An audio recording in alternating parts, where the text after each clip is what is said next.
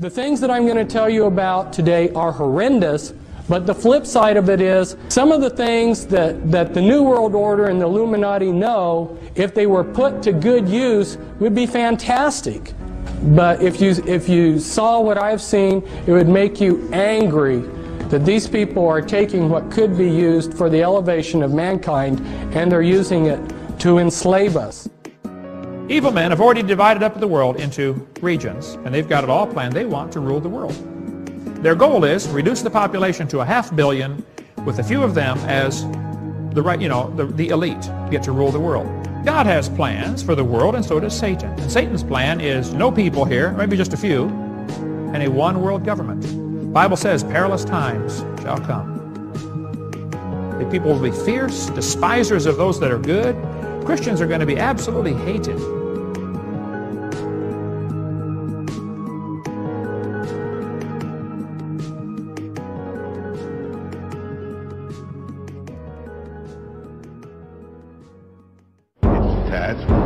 Will be to develop an overall strategy for America in this period when really a new world order can be created. It's a great opportunity. It isn't such a crisis. We know the race is not to the swift, nor the battle to the strong.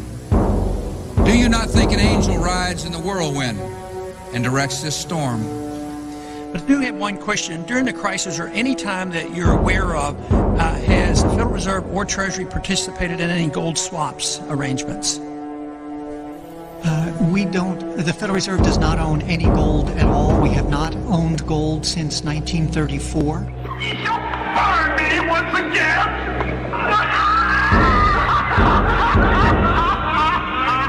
Now with these slaves, which hither ye have brought from regions where I reign.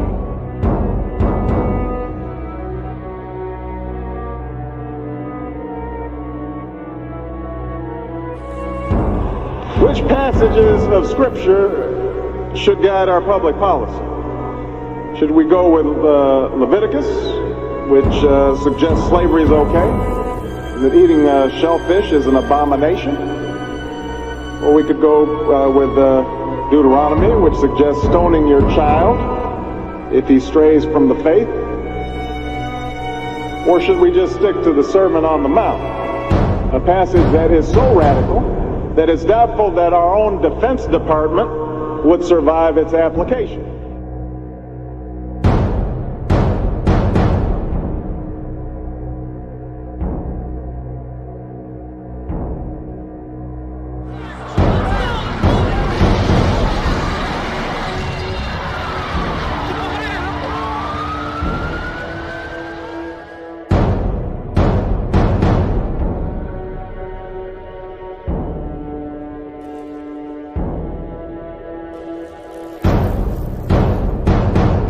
Readings have told me, for what it's worth, that some of us will be able to have ascended abilities. I mean, full-on ascended abilities prior to the actual shift happening.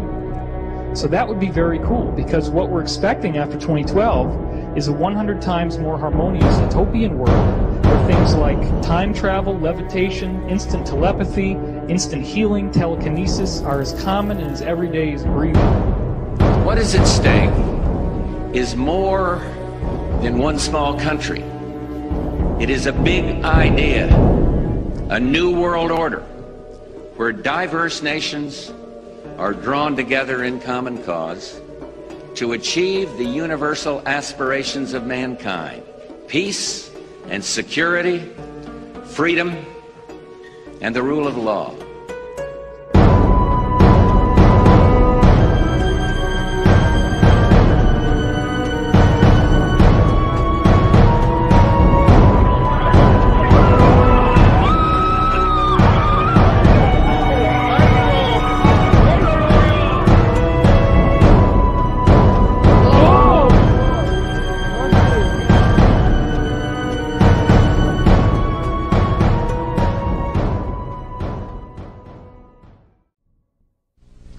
I want to tell you about a few of the things that I have learned during these last 5 years of intensive research. Perhaps the most startling thing that I can share with you is that all of the conspiracy theories that you've ever heard about one world government, about the UN takeover of the world, all of those conspiracies have now been laid to rest. There's nothing conspiratorial about it. It's all published. The UN-funded Commission on Global Governance began meeting in 1992 in earnest and met for 4 years, and last fall released their final report. It is entitled Our Global Neighborhood. If the Bible is simply a book of myths, fairy tales, and stories, then it is disturbingly accurate in describing what we see unfolding in our current world climate. In my personal journey, I've come to the conclusion that the biblical worldview best explains the origin of evil and its many symptoms to mankind. It explains human suffering and the inescapable reality of death and decay that we experience in this world. But most importantly, it reveals why mankind has used deception as its most powerful and reliable instrument to carry out the plan set in motion by an ancient hate.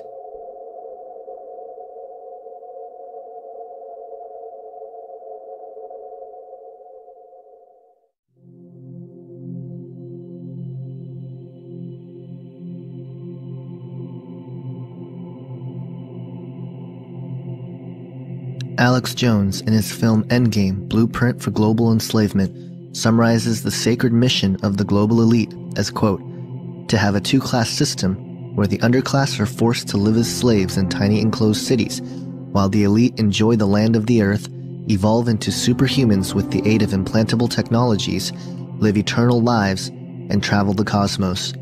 This is the promise given to the inner members of the New World Order and the agenda of the Bilderberger Group, end quote. This sacred mission of the world elite has been the primary motivation for the establishments of several layers upon layers of systems in this world. The following sectors are the major components of infiltration in this plan. They include the political, economic, military, scientific, educational, technological, and social facets, with the spiritual ideologies being the main ingredient guiding this massive deception. Many of these facets overlap and build on each other. Using these various components of human society, the world elite are tirelessly working to allow the formation of a one-world currency, massive depopulation, a one-world religion, and of course, a one-world government. With the speed at which things are changing and evolving, never in human history has this plan been more attainable than today. But as I sorted through the many tentacles of this plan, I found that not only are we, the people of the world, victims, but the people who promote and continue to instigate the New World Order and the promise of a new age are perhaps the most deceived and are the ultimate victims. The idea of what the ultimate goal for the New World Order is something that bothered me a lot in my early and really a lot of my research for what the New World Order was, as I was learning things like, the stuff in the food and the water and all of the stuff that you learn, the genocide and the planned population reduction and the mind control and all the stuff that was going on. What did it all mean? What was it leading up to? The control grid, the cameras and the one world government and the one world economy and all this stuff. What did it mean? Because the thing that got me is what happens if they get it? What happens if they finally control everybody? It's a total lockdown, New World Order, 1984, Brave New World, whatever. It actually is that system. What then? Is it all going to just end and everybody sits back and they drink lemonade and say, hey, we did it, guys? But then the connection to Satanism is really what started to pique my interest early on, and that they were theistic, Satanists. They really did believe that Satan was God, and they actively worshipped him and received instructions from the spirit world.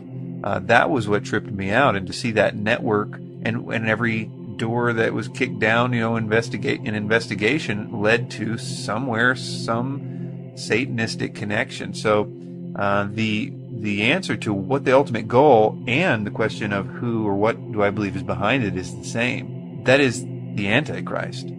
The system is being built around us, the control grid, the economy, everything is being built to force everyone to worship the Antichrist. That is what this is all about. That's what makes everything make sense. It's the one component that makes everything make sense. And so what is behind it is a spiritual agenda, as it says in Ephesians 6:12. But it's also something that experientially that you can see in the research of the New World Order, that they are attending rituals, they are receiving instruction from those rituals, and that instruction is to do the nuts and bolts things, to create the system, to do this, to do the poisoning or whatever, all the different conspiracies that are a part of that have some sort of mechanism or use in this future world government, world religion, world economy, which has one purpose, is to extract the worship of humanity for an ancient cherub. Tom Horn, in his book Apollyon Rising 2012, stated, quote, "Behind the scenes and beyond view of the world's uninitiated members, the alchemy and rituals of the occult masters, Illuminists, Masons, Bonesmans, Bilderbergers, and Bohemians have combined to harmonize so completely within recent U.S. foreign and domestic policies as to clearly point to a terrifying civil conjecture, a near-future horizon upon which a leader of indescribable brutality will appear. Although this false Prince of Peace will seem at first to hold unique answers to life's most challenging questions, ultimately he will make the combined depravities of Antiochus Epiphanes, Hitler, Stalin, and Genghis Khan look like child's play." So I really see what's going to happen there is there's going to be some person who's just born as a man, he grows up, I believe he's going to be part of the secret societies, he's going to have tremendous influence and power and access to all kinds of high-tech stuff, and among that will be the process known as recombinant DNA. And with recombinant DNA you can actually open up a gene or a DNA strand, and you can insert a foreign gene into that. So I think what's going to happen is he's going to take Satan's DNA, Satan's genetic code, and he's going to insert it into his own body. And then he is going to become a chimera. He's going to become the beast by actually going through this transformation. The crazy thing is that we have the technology. We know that the sons of God came and did this back in the days of Noah. So we have a biblical precedence for this. And I think we're seeing these kinds of things happening already today.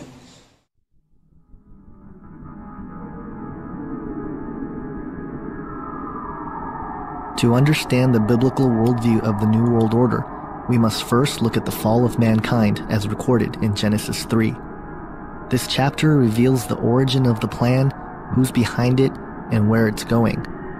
No other ancient text reveals so much about the nature of evil and its methods than the Bible, and this is where it all begins. We all know this story. Adam and Eve were created by God in the Garden of Eden. God's creation was good, and mankind was very good. God had one commandment for Adam and Eve to follow. A serpent came and tempted Eve to eat from the tree of knowledge of good and evil. This is where it all begins. Prior to this point, mankind was not susceptible to death, but Satan had other plans. The first lie ever recorded in human history comes from the mouth of Satan himself.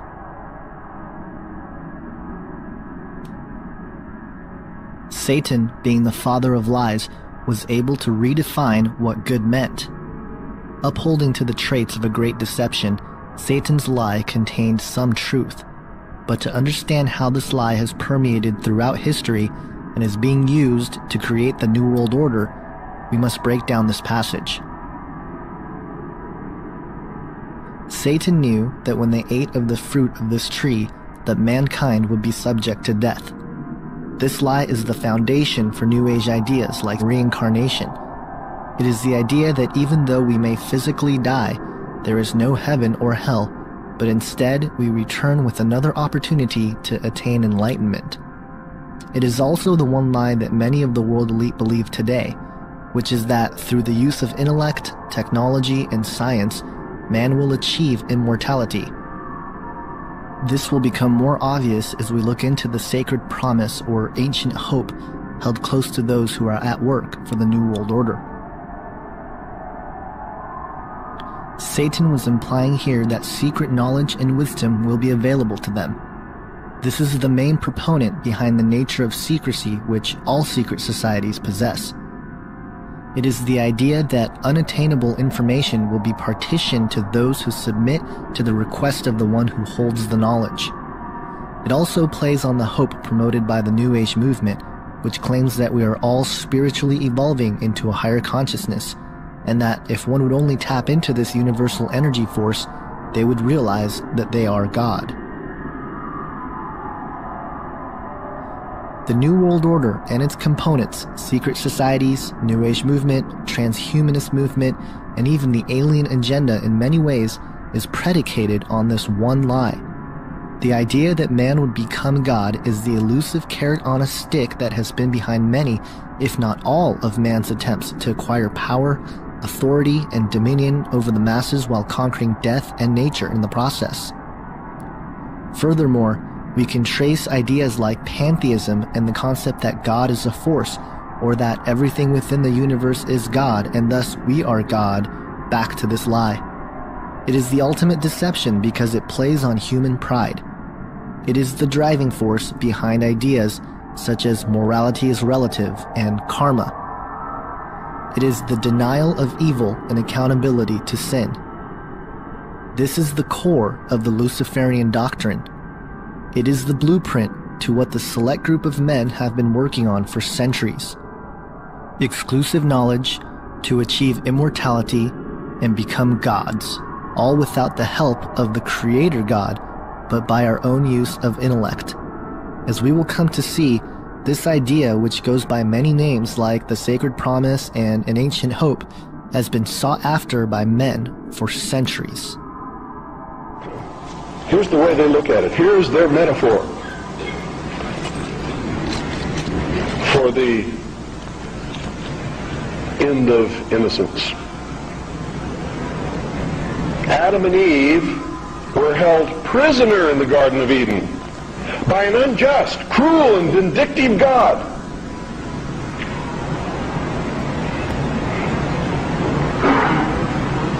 Until Lucifer, through his agent Satan, set man free from this garden by giving him the gift of intellect. Through the use of intellect, man will conquer the earth, will conquer nature, and will himself become God. It's taught in every Masonic temple in this land. Every secret brotherhood, every secret society, every mystical temple, every occult organization teaches the Luciferian philosophy.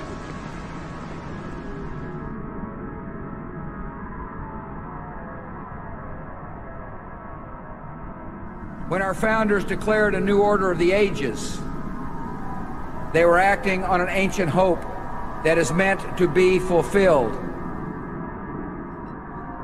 The ancient hope, of which Bush refers to in his second inauguration speech, demonstrates that Bush, or at the very least the authors of his speech, are well aware of the plan initiated by an ancient occult hierarchy, now operating as secret societies to forge a world empire.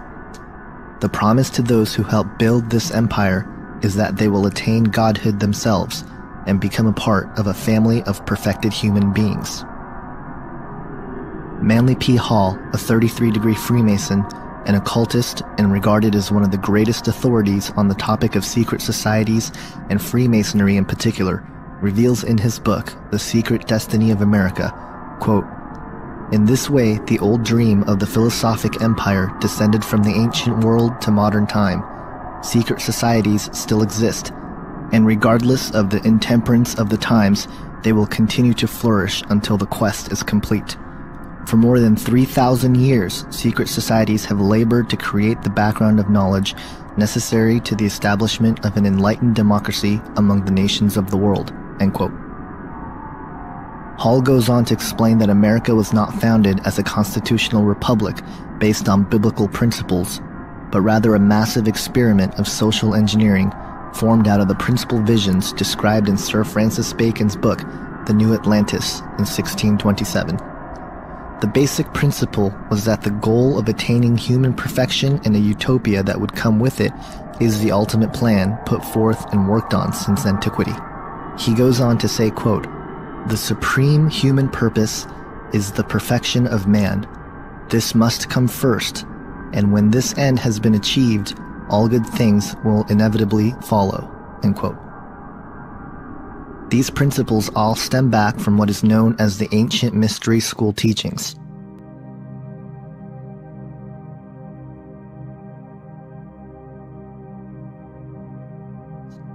The ancient mystery school teachings is an esoteric, spiritual wisdom and philosophy passed down by the initiated elite for centuries. It is in fact one and the same as the Luciferian doctrine that one day man will become God through the use of his own intellect. This is the religion of the New World Order, which is operating in various degrees under various secret societies, cults, and even high-ranking religious circles. The origin and understanding of the mystery schools and its history can be found in theosophical writings. In a document entitled The Mystery Schools, written by Grace Noach of the Theosophical Society, reveals the origin of the ancient mystery teachings. She opens the document, quote, "Millions upon millions of years ago, in the darkness of prehistory, humanity was an infant, a child of Mother Nature, unawakened, dreamlike, wrapped in the cloak of mental somnolence. Recognition of egoity slept, instinctual consciousness alone was active. Like a stream of brilliance across the horizon of time, divine beings, Manasatputras, sons of mind, descended among the sleeping humans, and with the flame of intellectual solar fire lighted the wick of latent mind, and lo, the thinker stirred.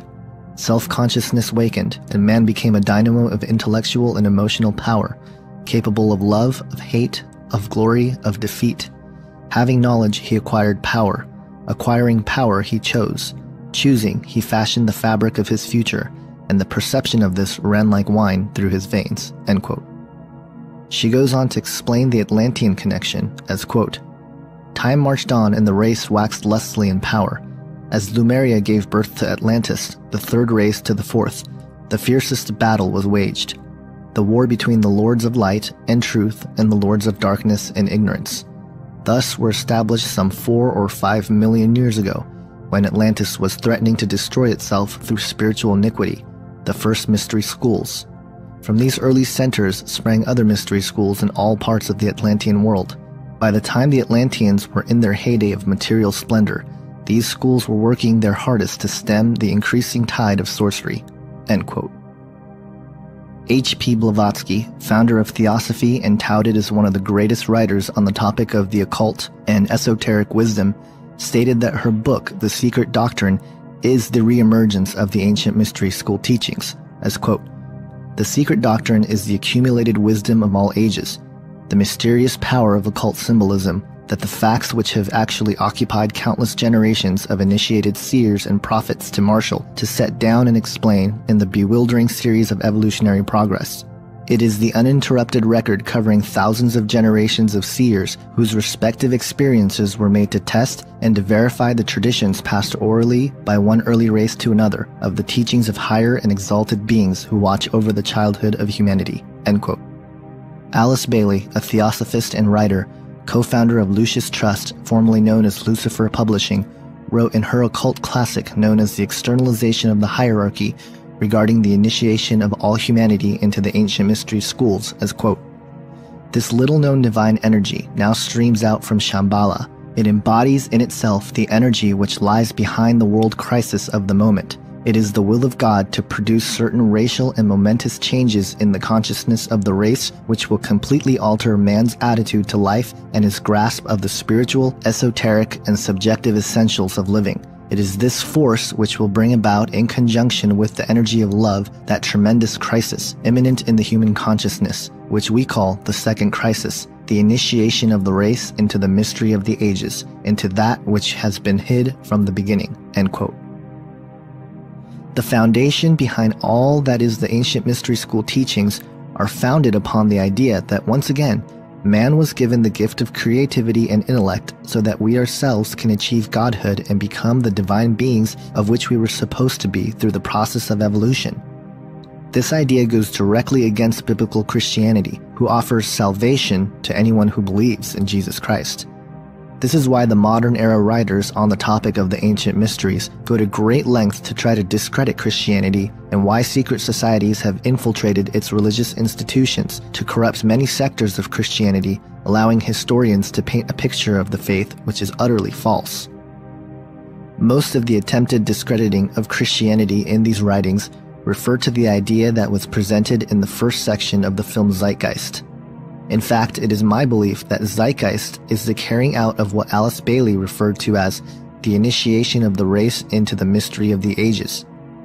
Bailey, in the same book, Externalization of the Hierarchy, goes on to describe her opinion about Christianity as, quote, "Christianity must also be overthrown because it is based on Jewish sources. The rule of Christ must come to an end because only the rule of force is right. In the world order of the Axis powers, the individual has no rights, has no freedom except insofar as he serves the state. There will be no liberty of thought or conscience. All issues will be decided by the state, and the private citizen will have no right to an opinion. Men will be drafted like slaves into the service of the state." End quote. Bailey goes on to explain the origins of Jesus, in her view, as, quote, "To this everlasting compassion, the cyclic appearance of the sun gods of the ancient myths, the world's saviors and the avatars bear witness and are the guarantee." End quote. Albert Pike shows his opinion on Christianity in Morals and Dogma, stating, quote, "The teachers, even of Christianity, are in general the most ignorant of the true meaning of that which they teach. There is no book of which so little is known as the Bible. To most who read it, it is as incomprehensible as the Zohar." End quote. This idea of sun worship is part of the mystery school teachings and has been the crutch of these esoteric wisdom writings in the last few centuries, attempting to explain the misunderstanding of biblical Christianity and the man of Jesus. Manly P. Hall refers to the sun in regards to Jesus, quote, "The adoration of the sun was one of the earliest and most natural forms of religious expression. From a deep philosophic consideration of the powers and principles of the sun has come the concept of the Trinity as it is understood in the world today. This orb, being the symbol of all light, has three distinct phases: rising, midday, and setting. The coming of the sun was hailed with joy. The time of its departure was viewed as a period to be set aside for sorrow and unhappiness.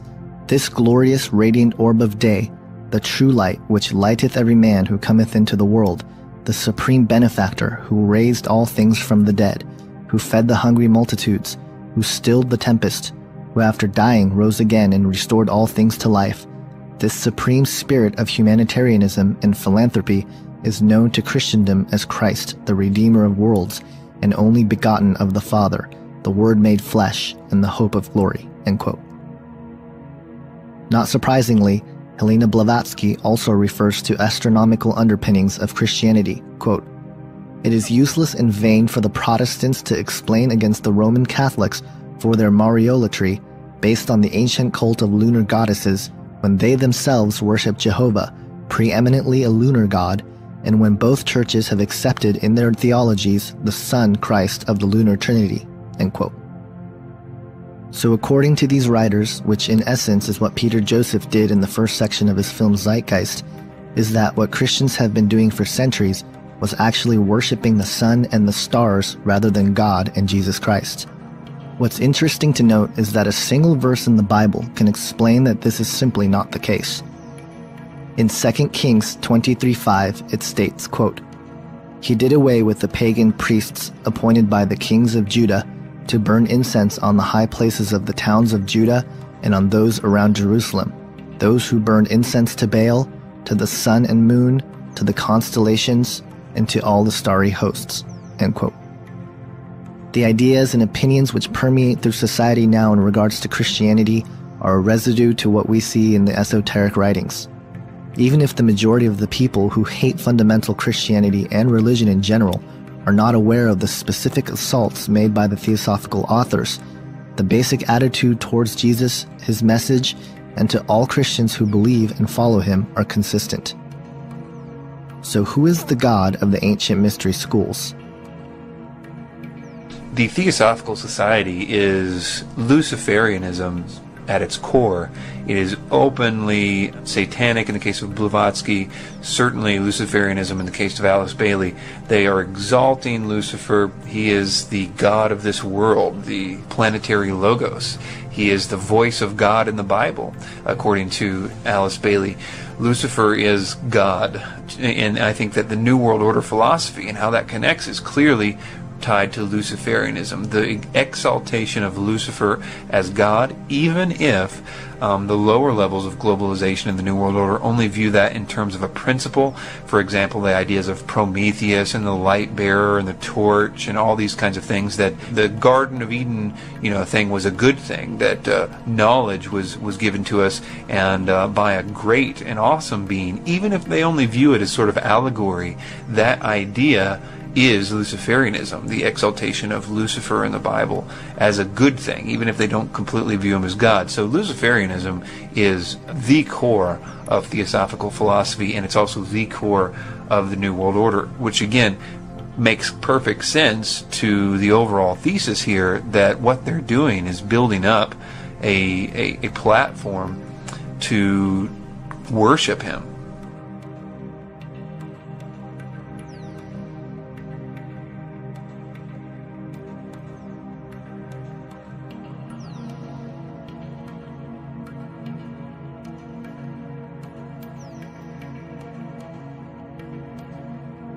So you have very high-ranking guys saying that they're worshiping Lucifer. And it's not just, what we might think of as kind of simple Satanism, right? Where they go and they sort of worship Satan. I mean, that's all bad, right? But it's not very classy, let's put it that way.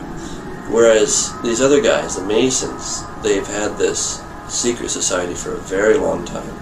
They're very focused, they're well-to-do. They've got a purpose, and they're very patient. They've been working on this for a long time. And of course, everybody at the lower levels doesn't really know what's going on. Right. It's only when you get to the 33rd levels do you begin to understand what's going on. And even then, I think even if you get to the 33rd level, you're still somewhat deceived because you think Satan is actually the good guy. Right. So even the guys that know everything, so to speak, are still in the dark because Satan hasn't told them his true intentions, which is he doesn't care for anybody except himself. Ever since man realized that through special and exclusive knowledge comes power and the ability to rule over others, the ancient mystery teachings and the members who have access to this knowledge have been working in secrecy, which yields power and authority over the masses who have no idea that they are born into a highly organized, systematic society being steered towards the fulfillment of their plan. Many have been blind victims helping continue the cycle of secrecy and deception while believing that they too were going to gain access to this knowledge. Sir, what is your problem? Just that, sir. Okay. I'm a Christian, sir. I'm pure and virtuous and wholesome and innocent. How can you say anything bad about me? Sir, you need to be born again. I am born again. Now, did you just say that you are Lucifer? I am Lucifer. Okay, define Lucifer for me. Pure, virtuous, wholesome, innocent individual that's out to help people. Lucifer is? Yeah. Say that again. Lucifer is a pure, holy... Virtuous. Virtuous. Now, is he the Lucifer that God created? That's the same one. Oh, man, this is great. I'm going to put this on the internet. Oh, Amen. God bless you, Amen. Brother. Because that's exactly what the Shriners and Masons teach, is that Lucifer is light. Sir, Jesus said, many will say to me on that day, Lord, Lord, did we not do these good deeds in your name? And you'll say, away from me, you workers of iniquity. I never knew you.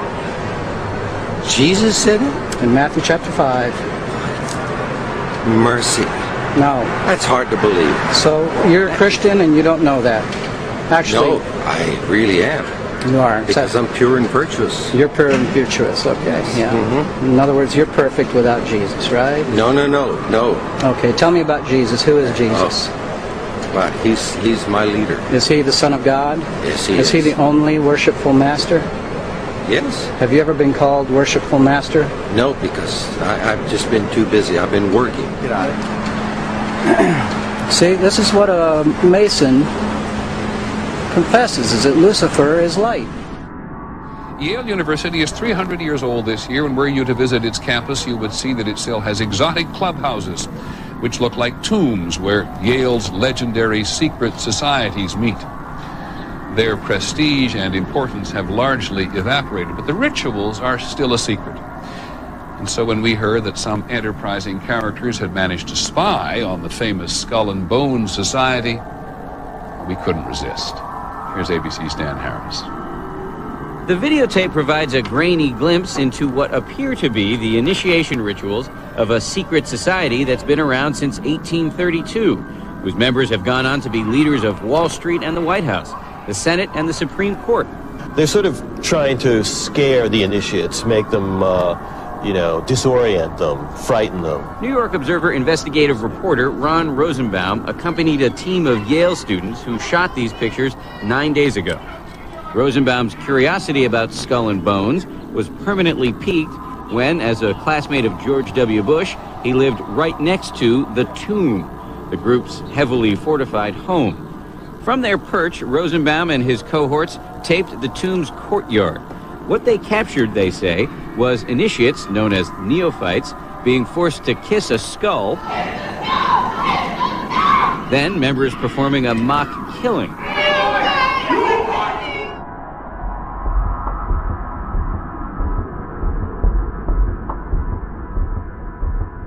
There is a biblical explanation for the ancient mystery schools and the idea of resurrecting Atlantis. After the fall of mankind in the garden, God says something very interesting to Satan.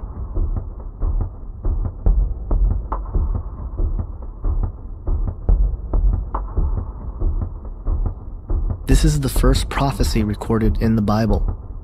Her seed pertains to the coming Messiah who would free humanity from the bondage of sin of which Satan deceived humanity into accepting. It is also foreshadowing the virgin birth, since women are not the ones who carry the seed. This coming Messiah would bruise thy head, meaning he would defeat Satan and his work. God also mentions thy seed and how he will only bruise thy heel. This is the seed of Satan. Thus, the countermove for Satan became clear. Disrupt the human genetic pool so that the pure bloodline of man will not bring forth the Messiah to redeem mankind. This is the reason for the flood. We find the account of this attempt to disrupt the human genetic code in Genesis 6. It reads, quote, "When man began to multiply on the face of the land and daughters were born to them, the sons of God saw that the daughters of men were attractive, and they took as their wives any they chose. Then the Lord said, My spirit shall not abide in man forever, for he is flesh. His days shall be 120 years. The Nephilim were on the earth in those days, and also afterward, when the sons of God came into the daughters of men, and they bore children to them. These were the mighty men who were of old, the men of renown." End quote. The sons of God mentioned here in the Hebrew is pronounced B'nai Ha-Elohim. They are clearly describing fallen angels. We know this because the Bible confirms this in 2 Peter 2:4, where it states, quote, "For if God spared not the angels that sinned, but cast them down to hell, and delivered them into chains of darkness to be reserved unto judgment," end quote. And in Jude 1:6, where it states, quote, "And the angels which kept not their first estate, but left their own habitation, he hath reserved in everlasting chains under darkness unto the judgment of the great day," end quote. Programs like Ancient Aliens on the History Channel have attempted to describe these sons of God as being aliens from outer space. This is wishful thinking. The reality is that these fallen angels were rebels to God and not some race of aliens from a faraway galaxy. In fact, the whole idea that there might be an alien race from outer space is part of the New World Order deception. We will get back to the UFO and alien phenomenon a little bit later, but for now let's continue on with what the Bible says about these sons of God. What the passage portrays, and it's very difficult for many people to absorb this, it portrays fallen angels. These are not the good guys. Remember when Satan fell, a third of the angels fell with him. Not all of them, but a group of them, apparently, and we'll talk more about this in a minute, chose to try to create a hybrid race by I don't know the technology.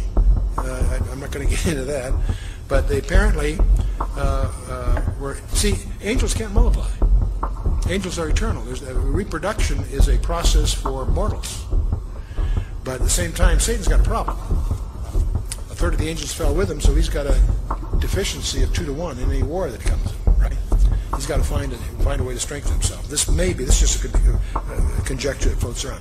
Now, the offspring of Nephilim, they're also called the Hagibarim, the mighty ones. And now, where the confusion starts to set in is when this Hebrew passage was translated into the Greek in the Septuagint, the word they used for the Nephilim was gigantes. It sounds like giants, and it turns out they were giants, but that's not what the word means. Gigantes comes from gigas, which means earthborn.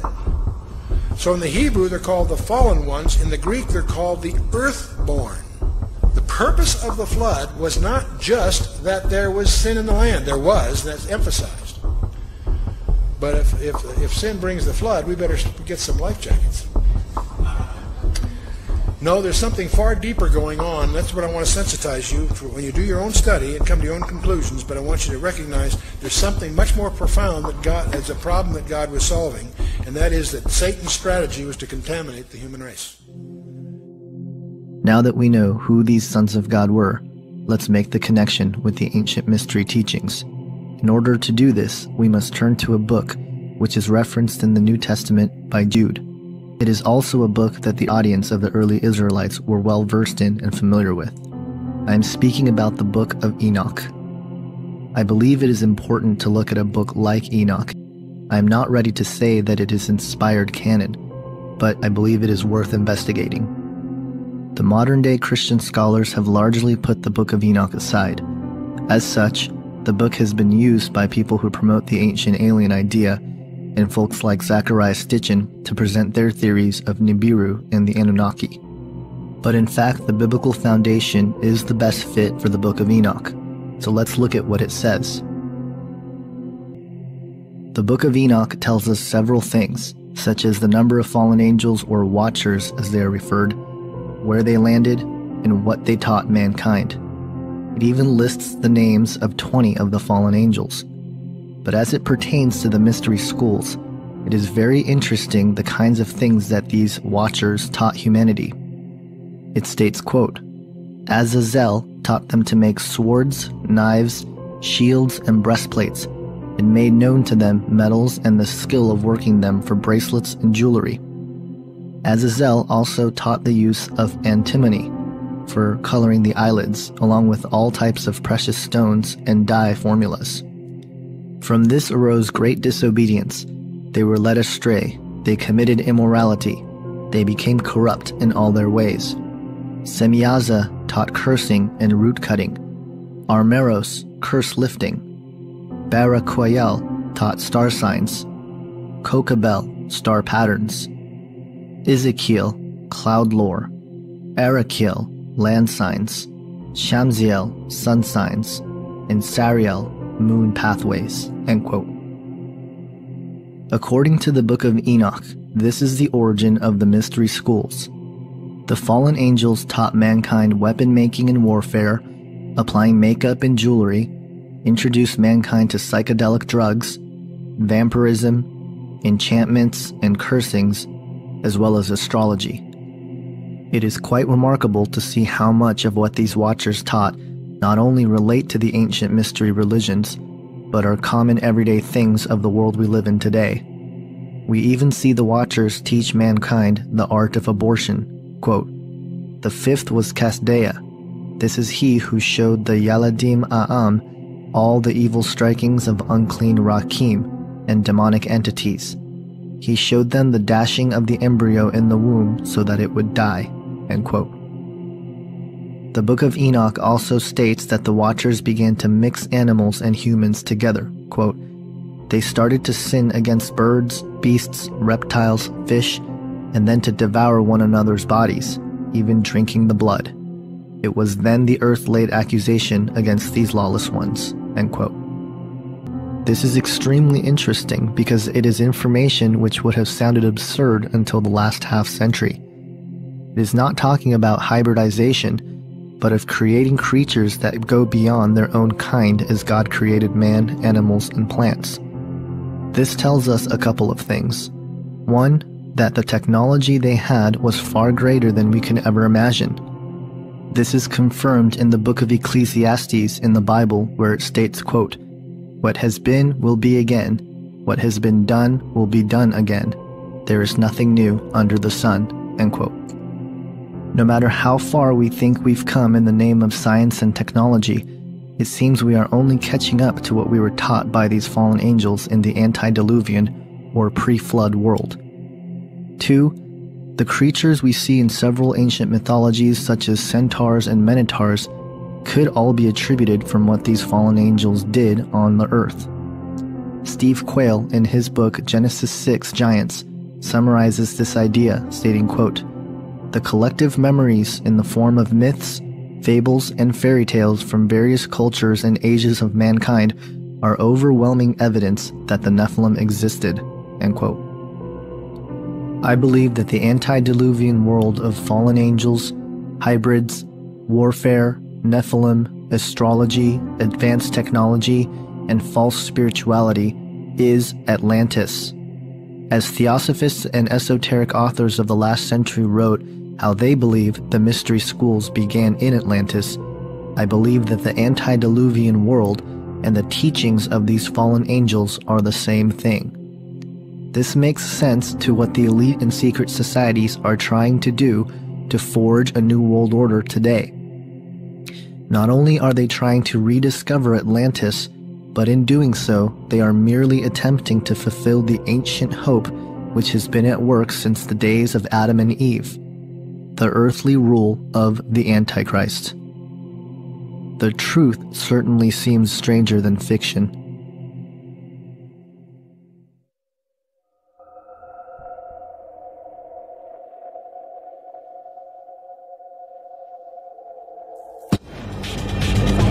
Even jaded New Yorkers scratching their heads. A mysterious, silver, shiny object, or objects, it seems, floating in the sky yesterday. You can see all the people have stopped in the street there in their tracks looking at it. Some folks say they saw lights. Others were maybe waiting for little green men to arrive. It says Centerville, a buzz tonight, a bright blue light spotted moving in the sky. And here's what you captured, this bright, fiery light moving across the sky. Some surveyors say they found what can only be described as the wreckage of a crashed spaceship. That's good proof, right? Stacey Gibson can't tell you what she captured on home video, but she can tell you she's never seen anything like it.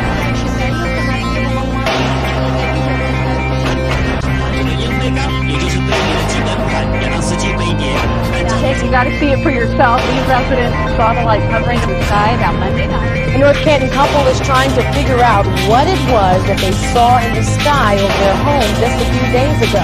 Mysterious, unexplained, orange-colored objects. Here they tell us that they saw lights, but those lights were not from an airplane or a helicopter, and these lights dropped something as they hung low over the sky. Mike was in the Air Force and says the lights hovering in the sky were unlike any he had seen. Um objeto luminoso foi visto no céu pelos moradores que, espantados, ligaram para a polícia.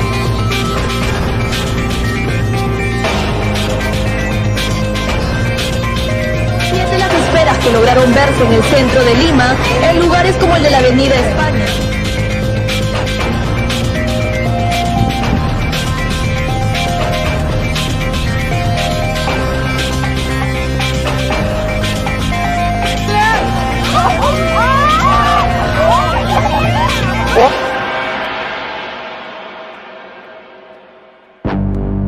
Maybe it's a comet.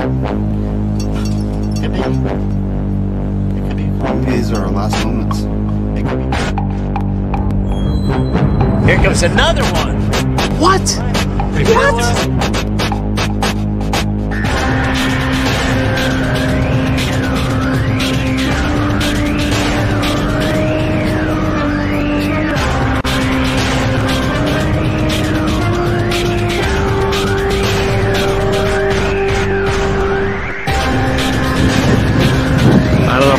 it or not. Oh, the top is even metallic.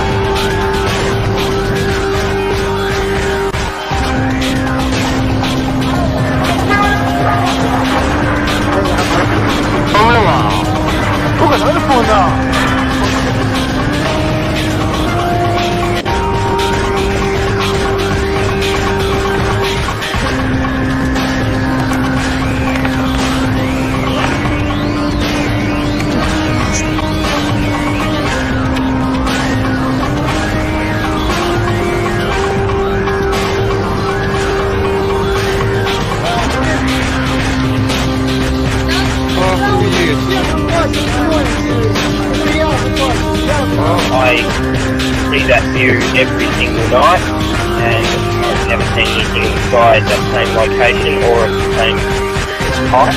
I've never seen those sort of lights up in the sky.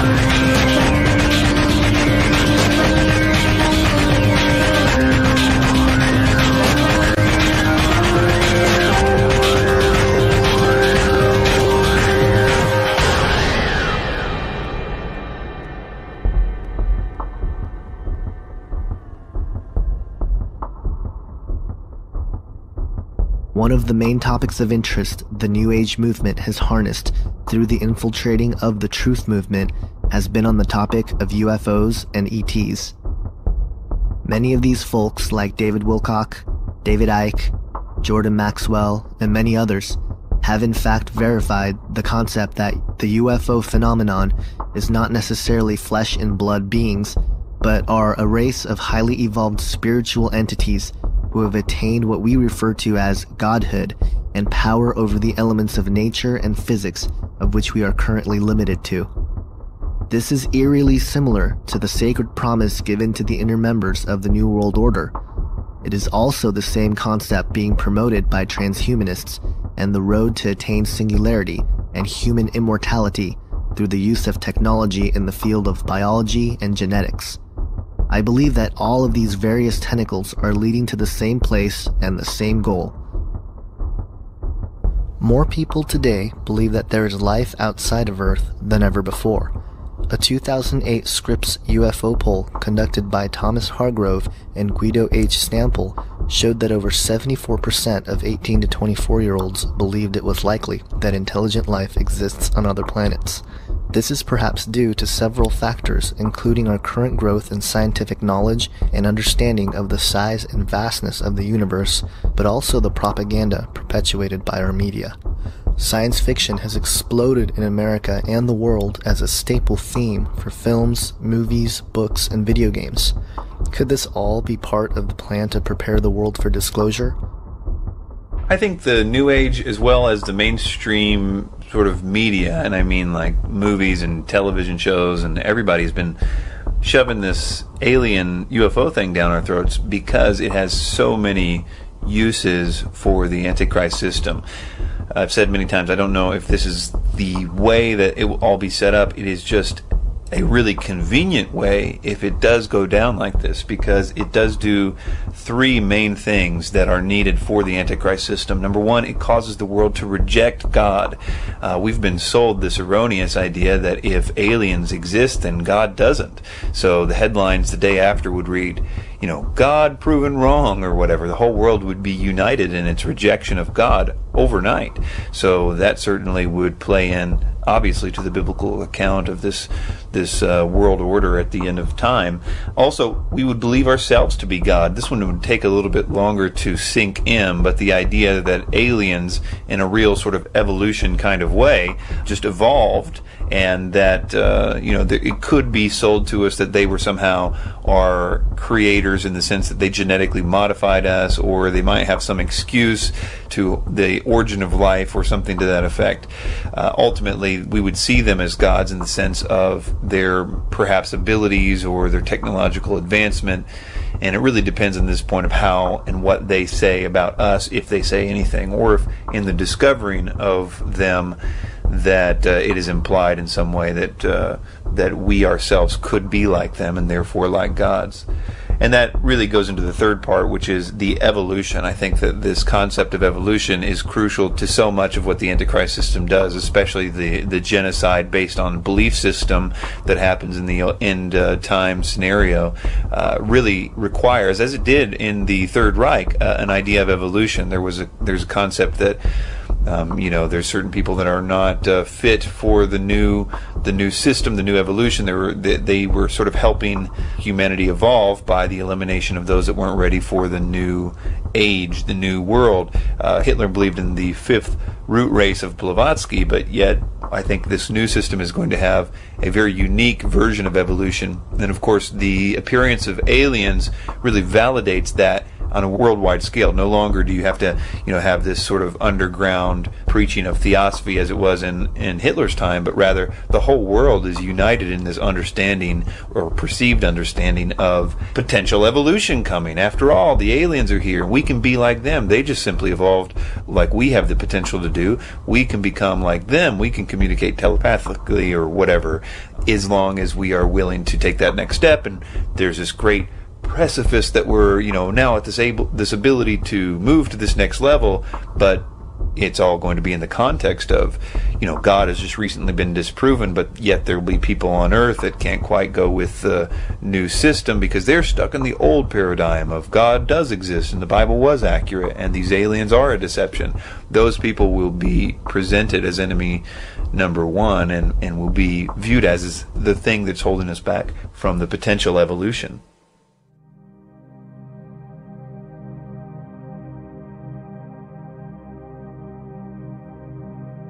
UFOs and ETs in the Bible?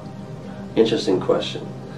We got to define our terms a little bit, I think, right? So, in as far as there were sons of God coming down, there were demons coming down, then yes, there are aliens, because the demons of yesterday are today's aliens. That's really the bottom line. There are not aliens from some distant galaxy or from the Pleiades system or anything like that. They are very much from here. They're demonic, and so in as far as there were demons, then yes, but we can't call them demons or gods from yesteryear because that's really out of fashion. Right. But you can call them aliens because now they're from some other place and they evolved. It's interesting how evolution has served as such a foundation for this. God, the demons, Satan gets us thinking that there is no God, that there is no Satan or any demons. But then he starts replacing it with these other entities. And we believe in evolution, lots of people do. And so that serves as the foundation for these otherworldly beings that have also evolved, not by God, mind you, but they've evolved from a long time ago. And as far as UFOs, well, UFO is an unidentified flying object. And we're seeing those today. People are seeing those all over the place. And generally what they look like is just some kind of a white light. It's a white ball of light or something like this that's floating around in the sky. And people will say, oh, it's a kite. Now we can all see what a kite looks like. They're not helicopters. We know what helicopters look like. We're not stupid, right? Neither are the people that take all these videos. And you can watch them on YouTube. I mean, there's just thousands of them. And I'm sure there's a few pranksters out there, right? But sure, but still, just the quantity and even the quality of the video is such that you're like, wow, that's really amazing. So in the Old Testament, you find places where the heavens were opened. For example, in 2 Kings chapter 6, Elijah and his servant are surrounded by the Syrians. They wake up one morning and the servant goes outside and he sees all these guys. He's like, oh boy. He goes back in and says, Master, we're done. And Elijah, he's just very calm and he prays, oh Lord, I pray you'd open his eyes. And so God opens the young man's eyes and he looks all around him and he sees these horses and chariots of fire. Now that's interesting. Why would God need to use chariots of fire? Well, I don't know the answer. I mean, you'd think you could just go, kind of Star Trek kind of thing. You go from here to there. But for some reason, in that other dimension, you have horses of fire, you got these chariots of fire, and these things are going around. And in some way, I would suspect that the demons are kind of doing the same thing. I don't know if they're on horses of fire necessarily, but when they materialize, they look like these fiery white orbs, and however they're transporting themselves, I don't know. But it's not like they can just think it and they're there, but they have to somehow travel, they have to traverse through whatever medium, the spiritual medium or through the physical medium. They're actually moving about. So again, I wouldn't say that we have what we call technical UFOs back then, but you did have these horses and chariots of fire in that angelic spiritual realm. There's movement going on. Angels have wings. Again, why would they have wings? Right? Is there air in that? These are questions we just don't know. Right. We just don't know the answer to these things. But still, there's a function for these things. If they have wings, then they must need them. If there are horses and chariots of fire, then they must need those in some capacity that I don't understand. And we're not really told. But still, there it is. So, what we're seeing today is a resurgence. And we're not so much a resurgence, we're seeing a breakthrough of that realm into our own. And those demons are coming through. Somehow they're being able to manifest in this realm. I don't know how they do that, but they're doing it. They're manifesting, and they're up in the skies. I mean, millions of people have seen these things. Right. You even have sort of more famous people like Ronald Reagan. He claimed to have seen something a number of times. Jimmy Carter, Barry Goldwater, Douglas MacArthur. All right, just to name a few of the presidents. You have other world leaders. You have Michio Kaku, who's a real famous physicist. Let me make a prediction, and that is sometime by mid-century, we might make contact with an intelligent civilization in outer space. Plus you have, just lots and lots of astronauts. They say that every time that we had a mission, we were being followed by something. We were being watched. We saw some craft. We saw something. Right? And you can watch some of these videos that have been released by NASA, and you can see these things out there. Right? So there's definitely something out there. The question is, what is it? Scholars with no religious affiliation who have looked into this topic of UFOs and ETs for several decades have come to very interesting conclusions. Jack Vallée, a venture capitalist, computer scientist, author, ufologist, and former astronomer who helped build the precursor to what we know as the Internet, has studied the UFO phenomenon for over 3 decades. After looking into the relationship between UFOs, cults, religious movements, demons, angels, ghosts, and psychic phenomenon, Vallée changed his proposed hypothesis from the UFO phenomenon being an extraterrestrial origin, in other words, craft and beings from another planet or a faraway galaxy, to a multi-dimensional visitation hypothesis, or interdimensional. In his book, Messengers of Deception, Vallée states, quote, "Human beings are under the control of a strange force that bends them in absurd ways, forcing them to play a role in a bizarre game of deception." End quote. Later in the same book, he states, quote, "The UFO phenomenon represents a manifestation of a reality that transcends our current understanding of physics. The UFOs are physical manifestations that cannot be understood apart from their psychic and symbolic reality. What we see in effect here is not an alien invasion, it is a control system which acts on humans and uses humans." End quote. J. Allen Hynek, a U.S. astronomer, professor, and ufologist, best remembered for his contributions in the field of UFOs and acting as scientific advisor to UFO studies taken by the U.S. Air Force, again came to same conclusions of the UFOs and alleged extraterrestrial phenomenon. In his book, Age of Reality, he states, quote, "If UFOs are somebody else's nuts and bolts hardware, then we must still explain how such tangible hardware can change shape before our eyes, vanish in a Cheshire cat manner, not even leaving a grin, seemingly melt away in front of us, or apparently materialize mysteriously before us without apparent detection by persons nearby or in neighboring towns. We must wonder too where UFOs are hiding when not manifesting themselves to human eyes." End quote. The overall consensus seems to be that these crafts which are being seen have the ability to manifest as physical objects and at the same time manipulate time and space as to become invisible or perform aerial maneuvers that defy our current understanding of physics and nature. The deeper side to this phenomenon are the abduction accounts recorded by millions of people all over the world, regardless of time, race, culture, and upbringing. Dr. John Mack, professor at Harvard Medical School, a psychiatrist and writer, also looked into the UFO and abduction phenomenon for several decades and came to similar conclusions as Vallée and Hynek. Although he recently passed away, his contributions to the study of ufology and alien abductions is highly touted and greatly respected. He states in an interview with Nova Online when asked if the phenomenon is literally physical or psychological, stating, quote, "Yes, it's both. It's both literally physically happening to a degree, and it's also some kind of psychological, spiritual experience occurring and originating perhaps in another dimension. And so the phenomenon stretches us, or it asks us to stretch to open to realities that are not simply the literal physical world, but to extend to a possibility that there is other unseen realities from which our consciousness, our, if you will, learning processes over the past several hundred years have closed us off." End quote.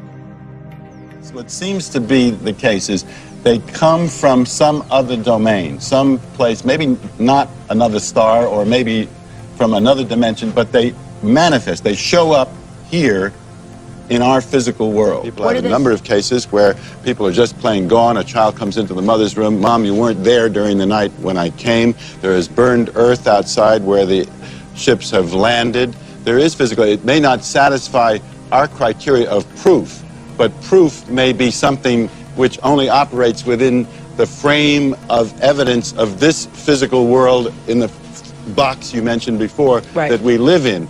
This is what's going on here is something in some ways more subtle. In other words, something that's coming from another dimension into our world, which is very commonly experienced in other cultures, but not in this culture. John Mack, who recently passed away, but he was at Harvard, and according to his own testimony, he says, I was not a believer in this thing. He wasn't trying to prove anything. He just kept hearing about these things. So he came to this conclusion that these were real physical abductions. Very, very slowly he came to that conclusion. And rather skeptically. He didn't want to come to that conclusion. But eventually the data was so much that he could not overcome it. And he had to just say, well, it's happening. Something physical is happening. Dr. David Jacobs has done similar research. He was quite upbeat about this whole thing for a long time, but in the last several years he's become very downcast about his discoveries, because he's discovering that these beings that are taking people are smarter than us, they're stronger than us, and they have a hybridization program going on. That they're creating a hybrid race to take over, and he says at best we're going to be second-class serfs. So he's very discouraged, and I can see why. I think if you discover these things, and yet you don't understand that there's a greater power, which is Jesus Christ, who has a much better plan, then I would be extremely depressed. And in a way I'm sort of upbeat about the whole thing, because I see that we are getting very close to the end. But it's also kind of scary. There's crazy things going on. Dr. David Jacob, an associate professor of history at Temple University, specializing in 20th century American history and culture, has also studied the UFO and abduction phenomenon for over 40 years. In an interview with L.A. Marzulli in the book Alien Interviews, Jacobs comments on the alien abduction phenomenon, stating, quote, "This is a phenomenon that is either psychological or it is happening. There is very little in the middle. I have learned that the abduction phenomenon is vast, global, and it occurs with great frequency." End quote. Whitley Strieber, in his classic account of an alien encounter in the book Communion, records his experience with these entities, stating, quote, "I became entirely given over to extreme dread. The fear was so powerful that it seemed to make my personality become evaporate. Whitley ceased to exist. What was left was a body in a state of raw fear so great that it swept about me like a thick, suffocating curtain, turning paralysis into a condition that seemed close to death. I died and a wild animal appeared in my place." End quote. Then, in a later release in a book entitled Transformation, The Breakthrough, he dives deeper into the experience, stating, quote, "Increasingly, I felt as if I were entering a struggle that might even be more than life and death. It might be a struggle for my soul, my essence, or whatever part of me might have reference to the eternal. There are worse things than death, I suspected. So far, the word demon has never been spoken among the scientists and doctors who are working with me. Alone at night, I worried about the legendary cunning of demons. At the very least, I was going stark, raving mad." End quote. Then later in the same book, he states, quote, "I felt an absolutely indescribable sense of menace. It was hell on earth to be there in the presence of these entities. And yet I couldn't move, couldn't cry out, couldn't get away. I lay as still as death, suffering inner agonies. Whatever was there seemed so monstrosely ugly, so filthy and dark and sinister. Of course they were demons. They had to be. And they were here and I couldn't get away." End quote. According to many researchers in the field, and even the people who have directly experienced this phenomenon for themselves, all seem to agree that there is a spiritual element driving this phenomenon.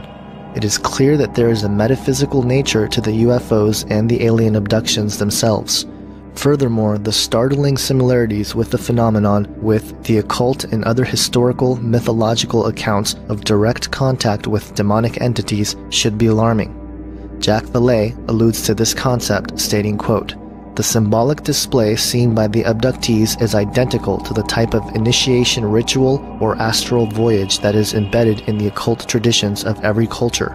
The structure of abduction stories is identical to that of occult initiation rituals. The UFO beings of today belong to the same class of manifestation as the occult entities that were described in centuries past." End quote. There is another angle to this phenomenon that is seldom discussed, but is very important to point out. That is the solution to help stop those who experience the alien abduction phenomenon. Joe Jordan, state-sanctioned director and field investigator for MUFON, through his investigation at CE4 Research Group, has discovered that calling upon the name of Jesus Christ during the abduction can make the experience stop instantly. On their website, ce4research.com, the mission statement states, quote, "The mission of CE4 Research Group is to share with the world the most powerful evidence known that exposes the alien entities for who they really are.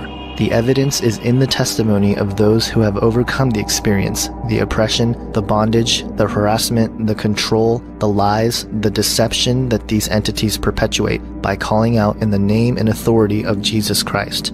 Through this evidence of these testimonies, we will be able to help others. The world asks for this evidence, and we will give it to them." End quote. A lot of the people that have seen my videos know my testimony of how it all started with one book. On a vacation trip to visit my brother, I picked up one book, UFO Crash at Roswell, and it was like opening a doorway into something that would totally change my life. And it has, and it's changed a number of times since then, but that one started it. It put me on a quest to find out what this UFO phenomenon was about. And like I said, I came into it as an agnostic with an open mind and what I thought was total objectivity, and became a MUFON investigator. Was doing UFO investigations, sighting investigations for a few years, and then got caught up in what is called the New Age belief system and metaphysical studies, because, you know, it's part of this UFO phenomenon. It goes hand in hand. I was caught up in all of that too, and it changed my worldview again, from being, you know, an agnostic humanist to one who was into the New Age and actually practicing these metaphysical studies myself. And I was able to see the UFO phenomenon through another set of eyes. And then in 1996, I was shown the true gospel, where it actually caught my attention, and I accepted Jesus Christ as my Lord and Savior in November of 1996. And now I was able to look at this phenomenon in yet another set of eyes. So initially, was this what I was looking for? No, it was not. Well, the first case I came across, I actually had interviewed this gentleman who claimed to have had an abduction experience, along with other sighting experiences and other what he felt were abduction experiences too. But we decided to interview him, and this was 6 months before I became a Christian. This was in the middle of 1996 that we did the interview with him. And he used to come to my monthly meetings, my MUFON meetings that I had. And he just wanted to share what he had been through, you know, and he had an interest because of his experiences in the UFO phenomenon. And myself and one of my lead investigators, actually my partner that helped me found CE4 in the very beginning, his name was Wes Clark. He was a very good investigator, worked for the Space Center at the time as a quality inspector. And he had a good organizational skill of helping do these investigations. And him and I interviewed this gentleman in his home for 2 hours on videotape, and just let him talk, and we asked some questions and would guide him along just to try to get all of his information. Well, we put it away, and we didn't see anything unusual at the time, and that was interesting in itself that we didn't catch this. But when I became a believer in November of '96, I was ready to put all of this away, because God showed me what this UFO experience was about, that there was a evil demonic side to it. And I felt that as a new Christian and wanting to do the things that God asked of me, that we shouldn't be involved in this, and I'd put it away. And God says, no, I got plans for you, and you need to take this message back to, you know, where you came from. And I said, you know, I can't take the Word of God back to these New Age people. I said, they don't believe it to be the inerrant Word of God. As a matter of fact, they don't even believe in God being a personal, you know, being, an entity that they can relate to. So I said, you got to give me something better. And nobody told me that as a new Christian you don't talk to God like that. But I did, not knowing any better. And he answered, and he says, guess what?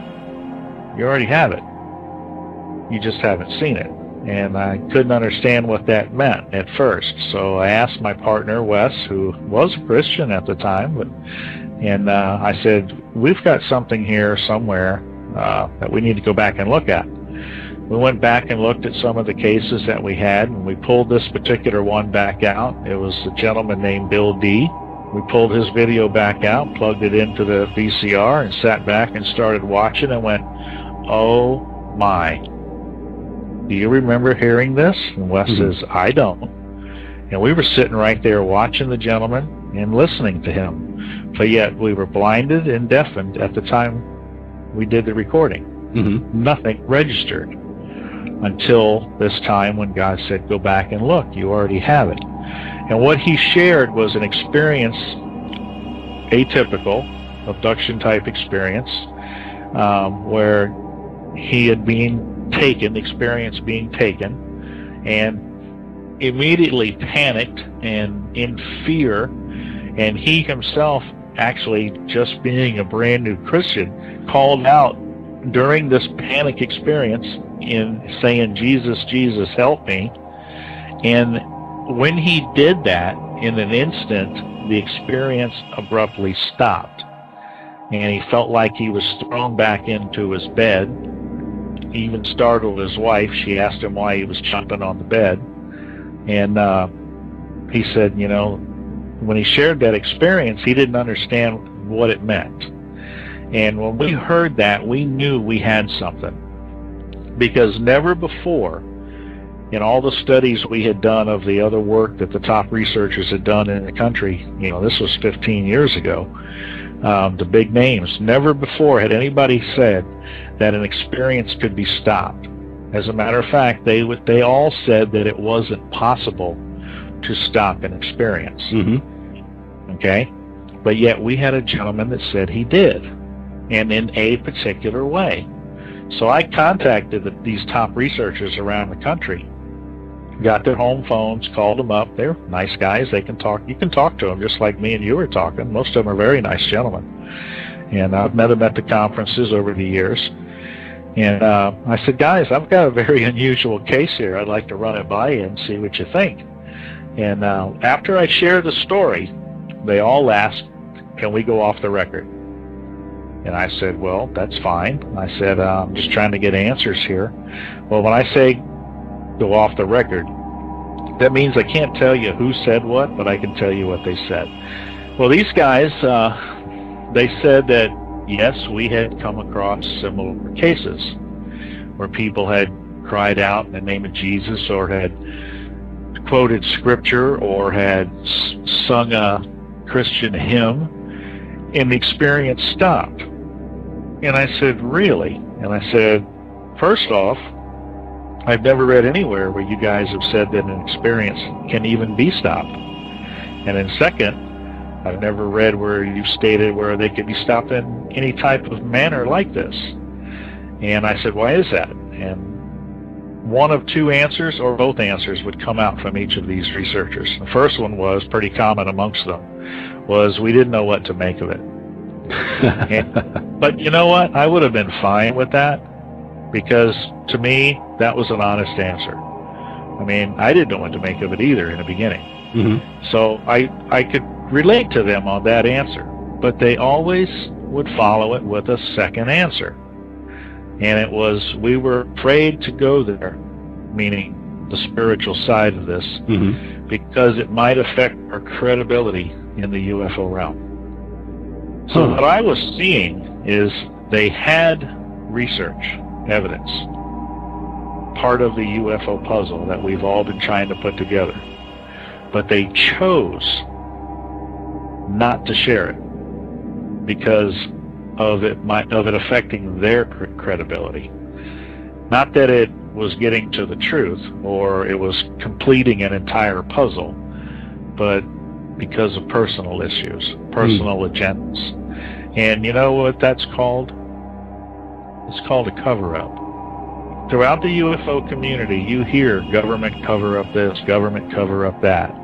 But I'm telling you from experience in dealing with this type of case that there's been a cover-up all along by the researchers in this UFO community phenomenon that are supposedly giving us the truth and the answers to this experience. It's coming from them because they've got personal agendas. They only want to share certain things. You know, and if you ever follow these conferences that are going on out there, it's like they never give you the whole thing. You know, you get little bits and pieces. And I guess it's part of keeping you busy coming to their conferences. You know, but I've been sharing the same message for years now, the same evidence, and it still disturbs them. There are several testimonies on ce4research.com, and I encourage anyone who has either been affected by the phenomenon or knows someone who has to take a look at this research.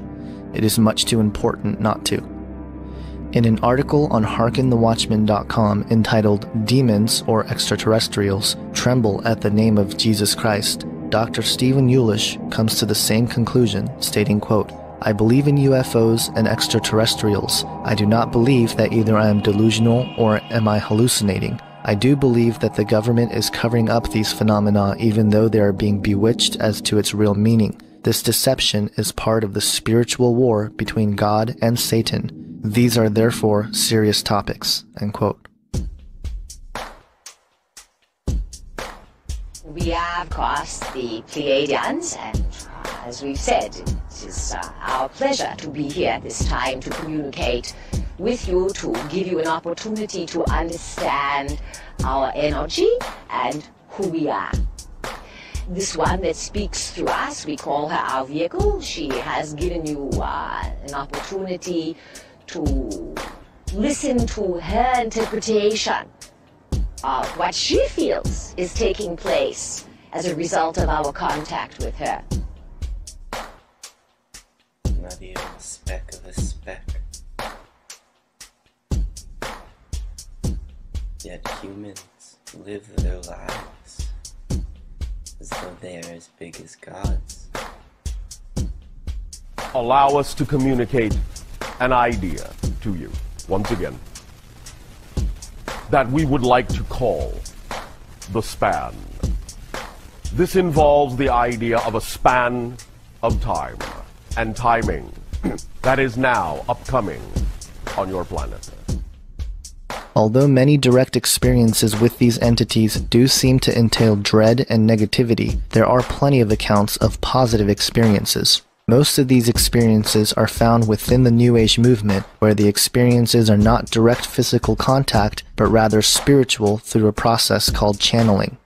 This is where the person willingly invites entities who are referred to as the higher self, ascended masters, higher spiritual beings, extraterrestrial entities who are communicating telepathically, entities of higher densities, and a number of other alleged beings who are more evolved than human beings.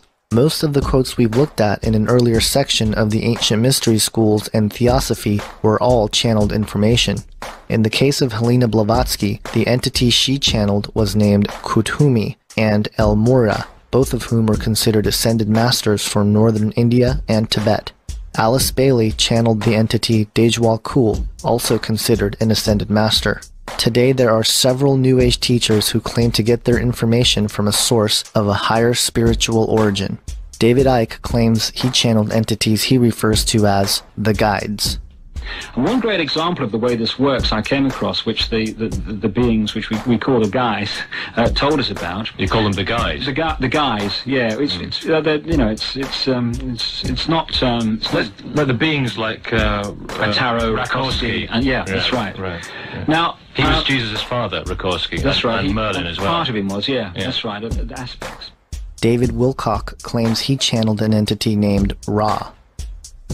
I am Ra. It is an honor and a privilege to greet you this day in the love and in the light of the one infinite Creator.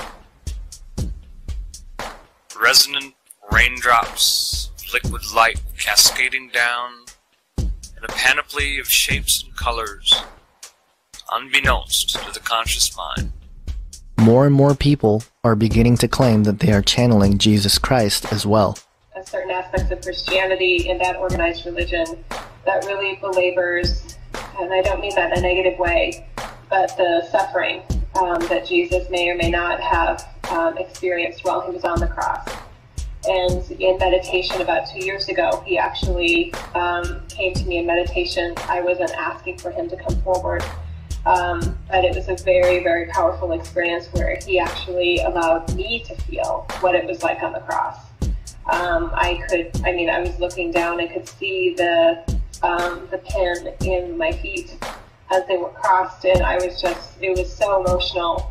I felt and experienced no pain. There was pain associated with it.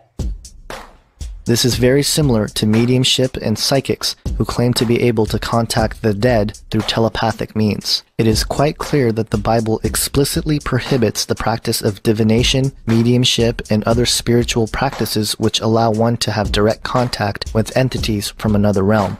In Deuteronomy 18:10-11, it states, quote, "Let no one be found among you who sacrifices his son or daughter in the fire, who practices divination or sorcery, interprets omens, engages in witchcraft or casts spells, or who is a medium or spiritist, or who consults the dead." End quote. But why is this so? Plenty of people who channel or have what are called gifts are happy with their ability to do so, and would even go as far as to say that God gave them this ability for a greater purpose to help the world. It is my firm belief that God can take any situation and turn it into good. However, like most things in the Bible that God tells us not to do, he is only doing so to keep us from harm. The problem with channeling is that there is no way to know whether these entities which are being contacted are from God, as some suggest, or are counterfeits, in other words, demons working for Satan. It states in 2 Corinthians 11:14-15, quote, "And no wonder, for Satan himself masquerades as an angel of light. It is not surprising then if his servants masquerade as servants of righteousness. Their end will be what their actions deserve." End quote. Then in 1 John 4, 1-3, it states, quote, "Dear friends, do not believe every spirit, but test the spirits to see whether they are from God, because many false prophets have gone out into the world. This is how you can recognize the Spirit of God. Every spirit that acknowledges that Jesus Christ has come in the flesh is from God, but every spirit that does not acknowledge Jesus is not from God. This is the spirit of the Antichrist, which you have heard is coming and even now is already in the world." End quote. God is not in it to try to take away abilities or keep us from enjoying the likes of astral projection, outer body experiences, remote viewing, and other such alleged abilities that are so common and popular in the New Age just because he is cruel and acting as a cosmic police officer.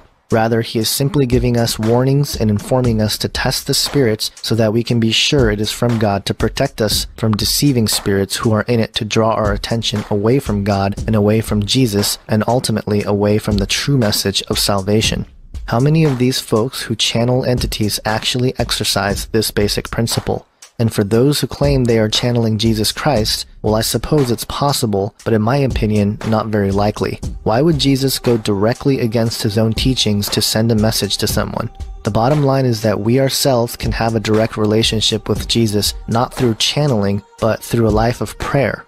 Prayer is not channeling. The key difference is that with prayer, we ourselves are humble, coming before God, speaking to him directly as ourselves. With channeling, one's own body and mind are taken over, where the entity enters the physical body to deliver a message. Again, this is very similar to a demonic possession. Demons do not have bodies. In fact, they seek to enter objects or the physical body as hosts. This is seen all over the Bible. On several accounts, the Bible speaks of demon-possessed people. In Mark chapter 5, a demon-possessed man replies to Jesus when asked what their name is, stating, quote, "My name is Legion," he replied, "for we are many." End quote. In Luke 4:35, we see Jesus casting out demons, where it states, quote, "Be quiet," Jesus said sternly, "come out of him." Then the demon threw the man down before them all and came out without injuring him. End quote. Later we see disciples of Jesus casting out demons in his name. Quote, "The 72 returned with joy and said, 'Lord, even the demons submit to us in your name,'" end quote. And in Luke 11:14, Jesus drives out another demon, stating, quote, "Jesus was driving out a demon that was mute. When the demon left, the man who had been mute spoke, and the crowd was amazed," end quote. The dangers of channeling are that you are allowing deceiving spirits enter into your body. It is dangerous not only for your own soul, but for others around you, such as friends and family. The danger is that it can lead to demonic possession and strongholds. It is my firm belief that exorcisms do not need to be performed exclusively by Catholic priests as most believe, but can be done by those who have been saved by Jesus Christ. Many in deliverance ministries do this very thing under the name and authority of Jesus Christ. Are the entities and alien abductions, spiritual beings in channeling and meditation, and straight-up evil demons one and the same? I would say yes. As we just saw, it's not hard to convince anyone that these demonic spirits are evil and are of the Antichrist. However, the other spirits that appear as angels of light may be more difficult to discern, especially the alleged ETs that seem to have a positive message to mankind. But let's look at the specific messages people received from alleged aliens and higher spiritual entities. David Wilcock supposedly channeled an entity named Ra. In his New Age ministry, he points to a book called The Law of One as an authoritative document which he claims is much more in tune with the truth than the Bible. The same entity, Ra, which Wilcock claims he channeled, was channeled through Carla Urquhart in the early 1980s and was documented in The Law of One. Let's look at what The Law of One has to say about Jesus Christ, the Bible, and Christianity. Upon asking who or what Jesus Christ is, Ra explained, quote, "I am Ra, the one known to you as Jesus of Nazareth did not have a name. This entity was a member of fifth density of the highest level of the sub-octave. The particular mind-body-spirit complex you call Jesus is, as what you would call an entity, not to return except as a member of the Confederation speaking through a channel. However, there are others of the identical congruency of consciousness that will welcome those to the fourth density. This is the meaning of the returning. The entity was absolved karmically of the destruction of an other self when it was in the last portion of lifetime and spoke upon what you would call a cross, saying, Father, forgive them, for they know not what they do. In forgiveness lies the stoppage of the wheel of action, or what you call karma." End quote. So if we are to test the spirit in accordance to what we are told in 1 John, it confirms that Ra felt that Jesus was not God in the flesh, but simply another entity of higher spiritual levels, just like Ra and other ascended masters who chose to become part of the human race. This is a clever twisting and a deceptive way to deny Jesus' deity. Another interesting thing I noticed in the channeled writings of Ra was that not only did this supposed entity rarely use the name of Jesus in response to the questions about Jesus, but every time it did, it always referenced him by starting off with "the one you call," or "the one it calls," or "as you call this entity now." In other words, never was this entity able to directly say Jesus Christ.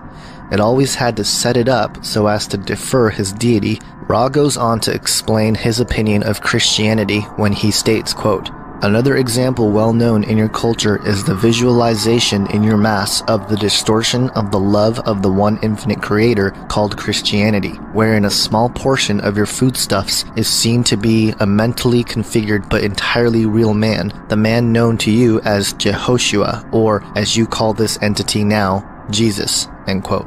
Once again, it claims the falseness of Christianity, calling it a distortion of the love of the one infinite creator. This again demonstrates the denial of uniqueness of Jesus Christ as the one and only savior for mankind, fully God, fully human. The Stardoves, another group who claims to have channeled spiritual entities named masters or gods, describes Jesus in yet another form. They state, quote, "Perhaps it may be new to some souls to learn that Maitreya overshadowed Jesus the Christ in his lifetime. Yet there is another great soul who is of prime importance in this plan the masters know and serve. That being is Sananda, our star commander-in-chief." End quote. This is alarming because Maitreya is the New Age and Theosophists' Christ. Many members of the United Nations and other world leaders are also earnestly seeking the arrival of this supposed world teacher who allegedly is going to be a spiritual leader to help humanity usher in the New Age. Furthermore, in an alleged channeling of this entity known to the Stardoves as Jesus Sananda, apparently described his second coming by stating, quote, "I speak in the name of Jesus, Lord of this world and of all which concerns this earth sphere. I am he who is known as the Christ, and through this channel announce my coming unto earth once more. I am Sananda of the hierarchical board, known on earth through my last incarnation frequency as Jesus the Christ, Lord of this world and of the planet known as Earth." End quote.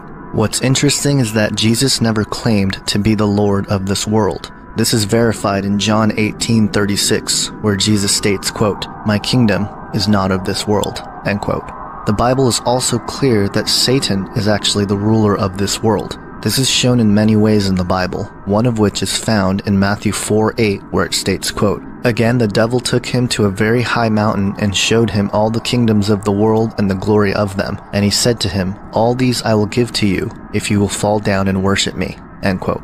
The Stardoves also claim to actually have an encounter with Sananda/Jesus. Quote, "On August 14th, 1997, I was taken up in my light body by Sananda/Jesus to the mothership Sangre de Cristo, his Starfleet headquarters for the second coming plan the masters know and serve." End quote.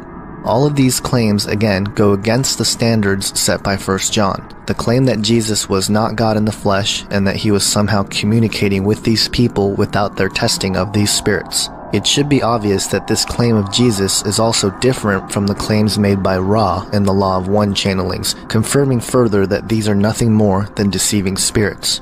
In a very popular book entitled A Course in Miracles, penned by Helen Schuckman, said she channeled what she called an inner voice, which claims was Jesus. But after studying the material and the metaphysical nature of the message, it is quite clear that this could not have been Jesus Christ as we know through the biblical accounts. Here are just a few quotes from A Course in Miracles that show its true nature. On page 9, it states, quote, "There is no sin." On page 10, it states, quote, "A slain Christ has no meaning." On page 12, it states, quote, "Do not make the pathetic error of clinging to the old rugged cross." And on page 13, it states, quote, "The name of Jesus as such is but a symbol. It is a symbol that is safely used as a replacement for the many names of all the gods to which you pray." As if the denial of sin, Jesus, and the cross was not enough, A Course in Miracles goes on to claim that there is no devil either, stating, quote, "You have created in your mythology the being you call devil. You have even imagined a god at war with this being. Of course, a real devil does not exist. Using psychic ability is nothing more than using your sixth sense, not trafficking with the devil. There is no devil, each to his own without judgment," end quote. In an article posted on mountainstreampress.org, Warren B. Smith came to the same conclusion that the Jesus being promoted by A Course in Miracles was in fact the spirit of the Antichrist and not the true Jesus Christ. He stated, quote, "My conclusions were inescapable and shocking. A Course in Miracles and the Bible were two completely different thought systems that were mutually exclusive and diametrically opposed in every degree. To my utter amazement, A Course in Miracles was the Holy Bible turned upside down. The Course had not updated or reinterpreted the Bible. It had completely rewritten it," end quote.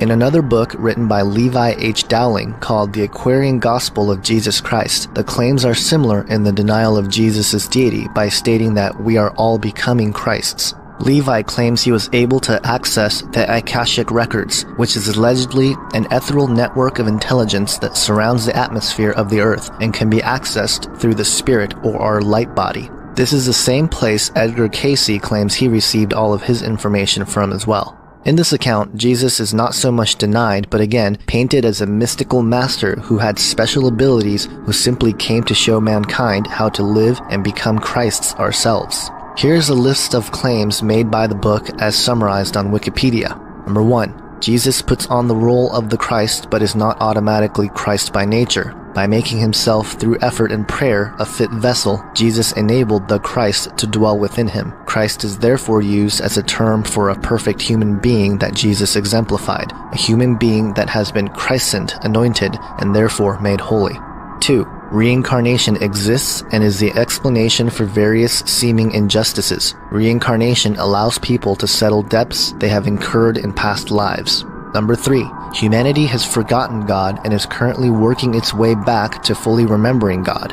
Number 4. Time is separated into ages. These ages last approximately 2,000 years. We are now nearing the start of the Aquarian Age. Number 5. All souls will eventually mature and become perfect, like Jesus, thus ending the cycle of reincarnation. Number 6. No soul is ever abandoned by God. There are again several problems with this theology, because they contradict biblical principles and teachings, and no wonder, since once again, these are not revelations given to people from God directly, but are deceiving spirits and false prophets who twist, confuse, and distort the true gospel message. So as you can see, no matter if it's aliens, ascended masters, spiritual gods, or anything else, the consistent message is that of the denial of Jesus Christ as God. There are literally thousands of channel documents and books from people such as Edgar Cayce, Aleister Crowley, even Napoleon Hill in his famous work Think and Grow Rich. If they were aliens from a faraway galaxy, why not help us with our problems to cure cancer or teach us some form of technology that would help humanity? Why are they directly teaching that Jesus was not God but just another master or teacher? You'll find that as many people that say that Jesus wasn't really, who he said he wasn't all this stuff, it's predicated on the idea that the Bible isn't an accurate description of what really happened. That always has to go in tandem with that, because anybody that's read the Bible and understands the Bible can make clear cases that Jesus did in fact know exactly what he was doing and exactly what he was saying. That's why the Muslims have to say that the Bible is corrupted.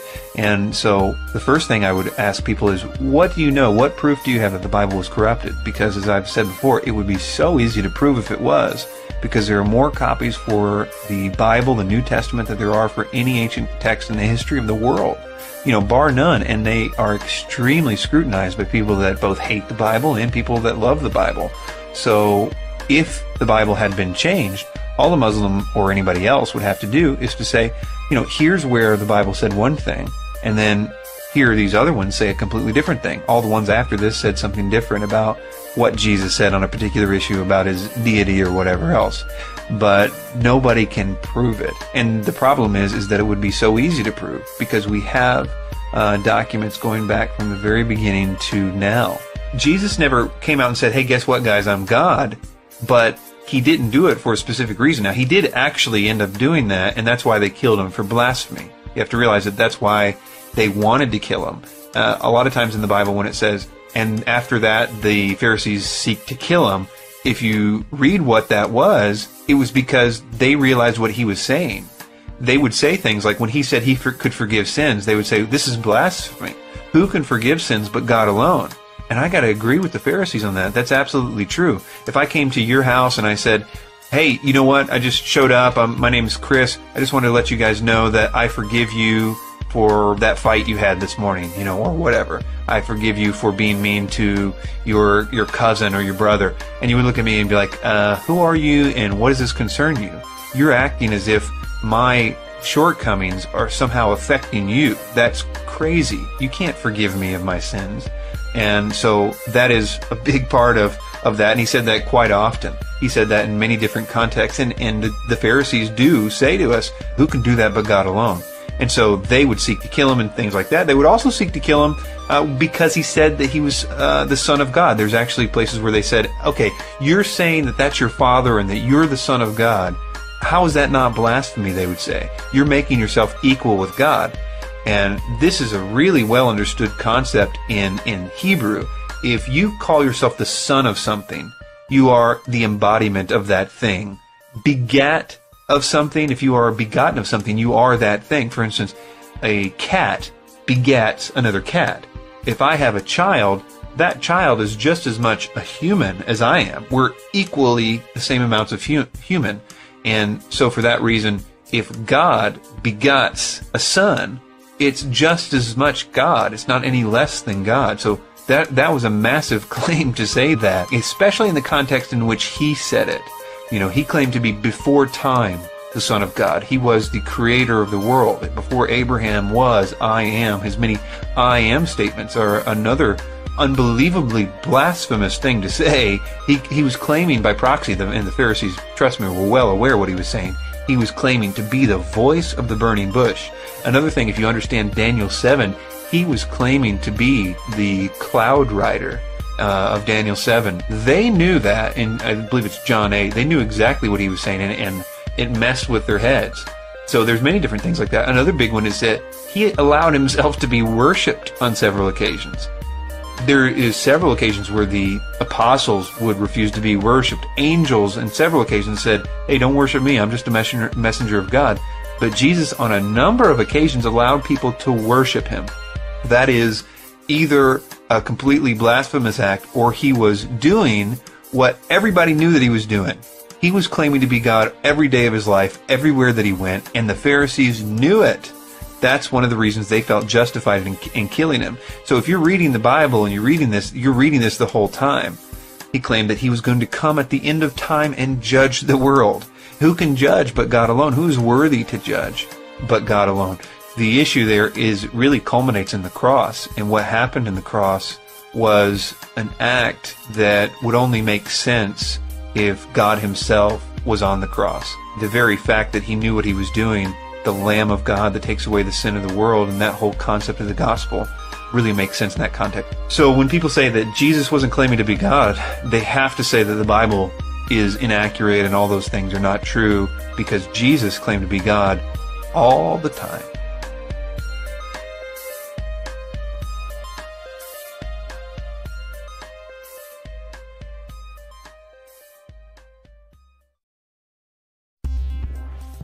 Both the New Age movement and the New World Order are about a coming evolution of mankind, the instant upgrade of humanity into higher spiritual beings, ending religious differences, a golden age where we all attain Christ consciousness, the beginning of a new civilization of mankind.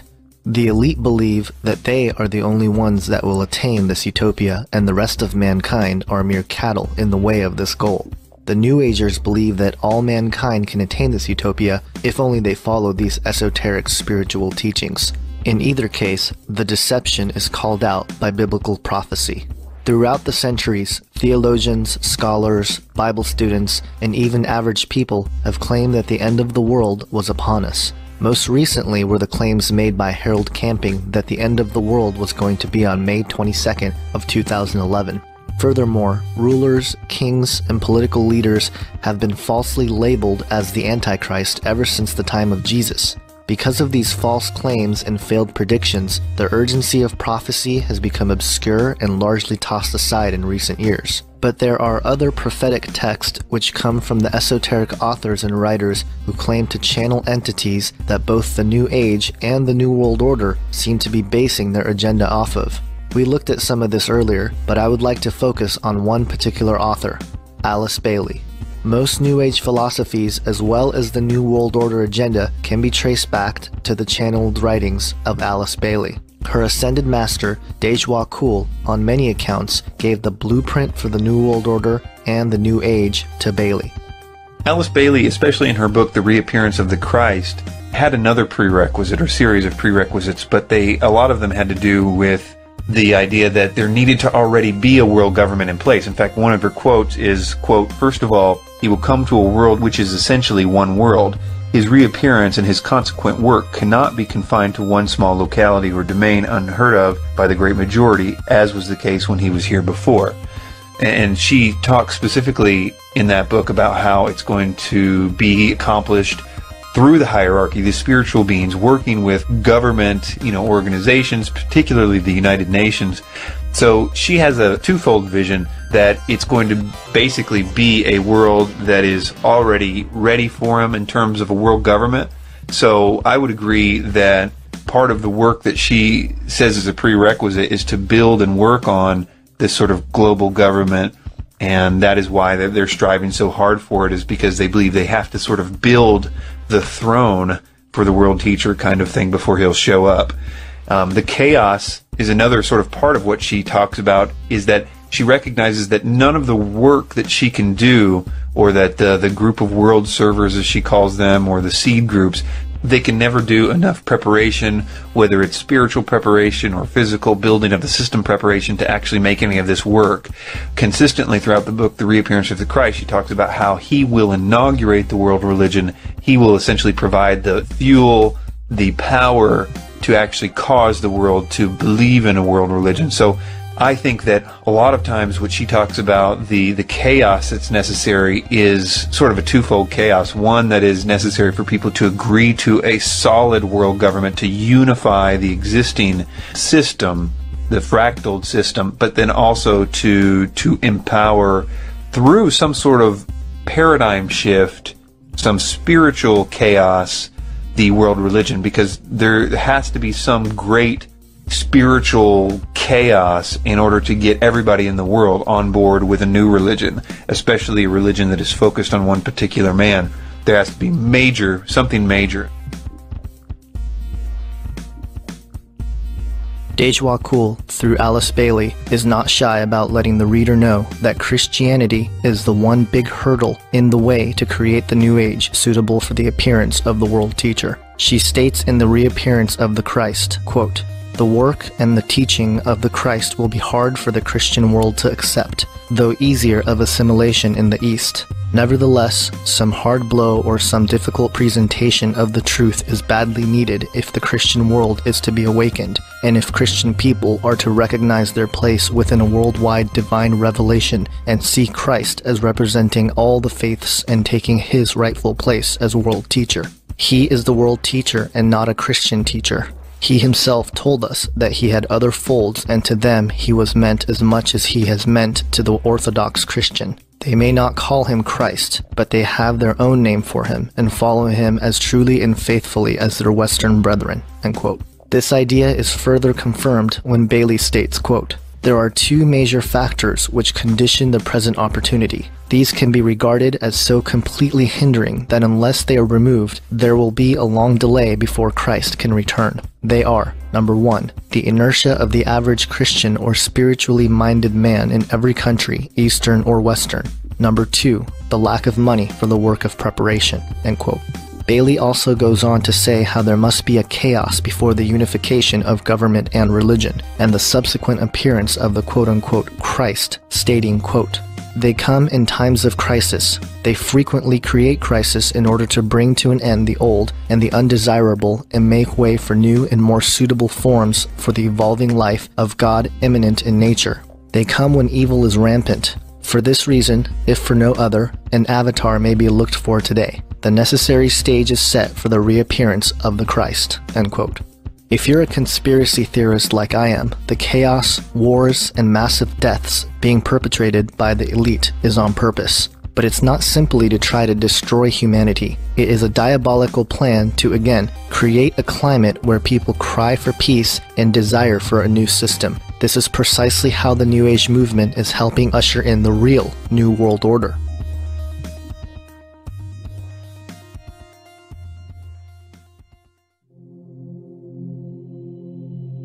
The world is already in turmoil. Injustice is everywhere, and that's no surprise. There may be a coming chaos that exceeds anything that we've ever seen before. According to the 30 years of research done by Russ Dizdar of Shatter the Darkness, a group of men and women who call themselves the Chosen Ones are at work to develop the army of the Antichrist. These men and women are usually victims of satanic ritual abuse, multiple personality disorder, and mind control. Through dark satanic rituals, these men and women have been assigned to kill and to create chaos when the call is made. This violent flash mob chaos of death and destruction is called the Black Awakening. Russ Dizdar, in his book, The Black Awakening, states, quote, "They wait like a quiet, unassuming person in the crowd, a nice person who wouldn't seem like they can harm a fly, shoot a gun, or slash with a knife. But oh buddy, they will, and with a cold as hell energized accuracy.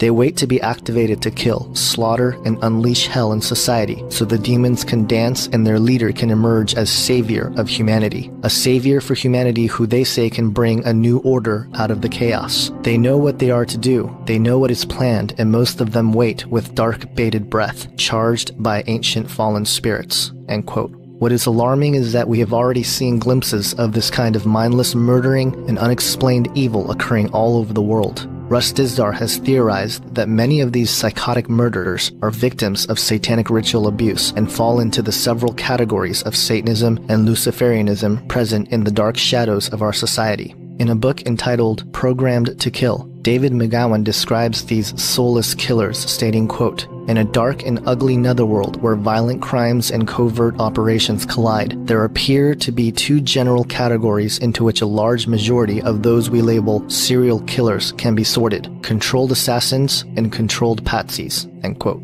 Russ Dizdar has come face to face with these demon-possessed personalities and calls them satanic super soldiers. The trauma-based mind control experiments, which began in Nazi concentration camps in World War II, are beginning to surface today.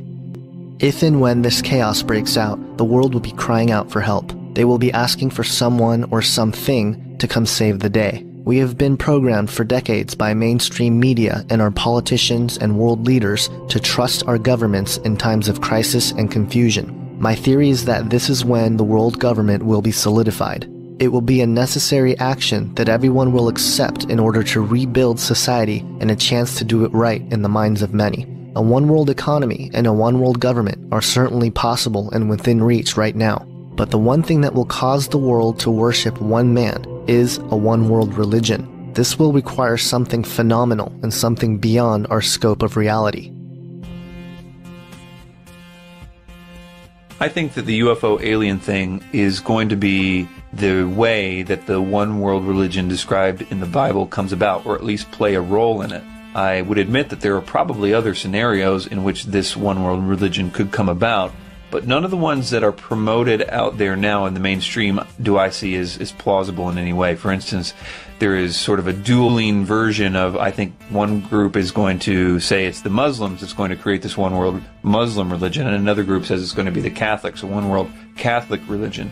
Both of those are problematic because the religion described in the Bible is one that people willingly embrace, not are forced to convert to.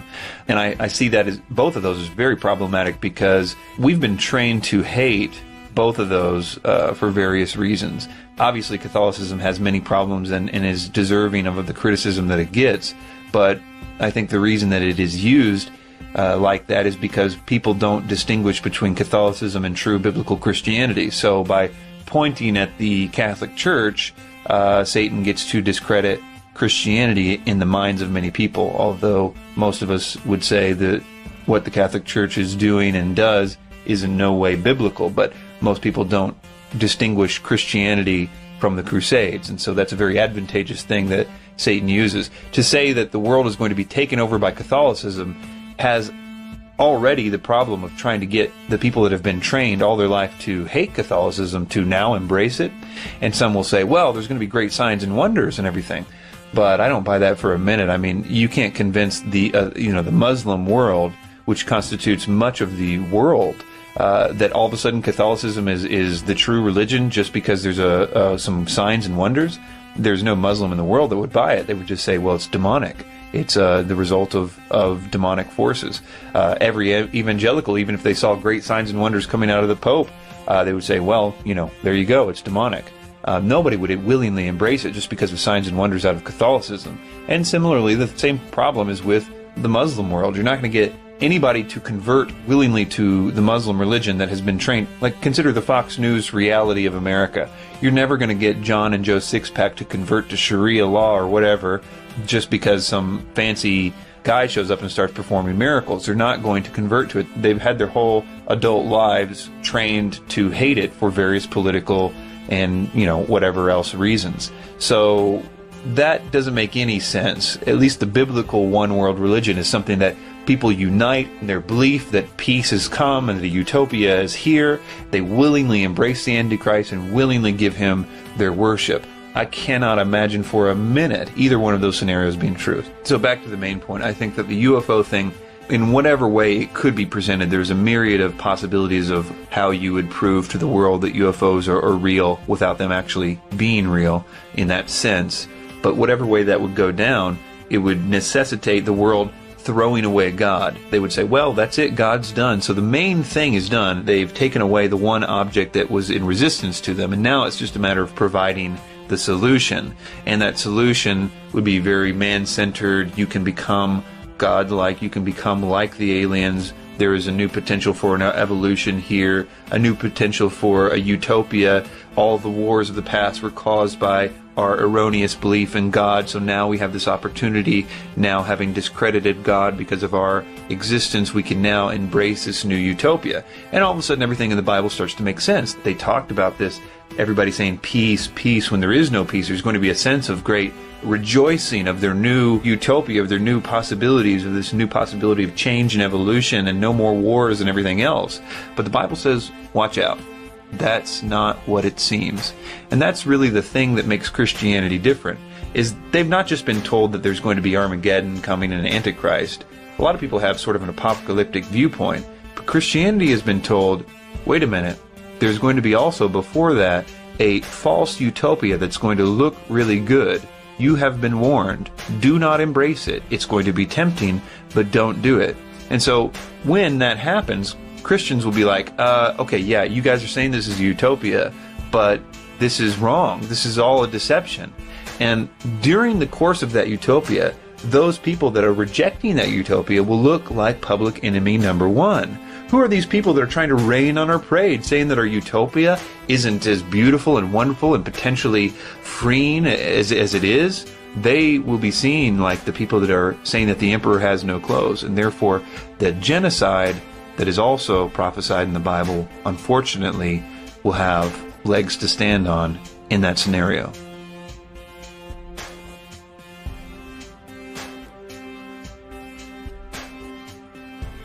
So ultimately, Satan, the fallen cherub, is the culprit behind the work of the New World Order in all of its facets. The entities which directly guide humanity into working for Satan's cause are the fallen angels. Dr. Michael Heiser, an ancient language scholar, has written extensively on the Divine Council. They are the sons of God mentioned in Genesis 6, the angels that sinned mentioned in 2 Peter and Jude, They are the lowercase g gods who have had legal authority over various parts of the earth since antiquity. They are also the gods that accepted worship from people in the Old Testament, making them rebels to Yahweh God's kingdom.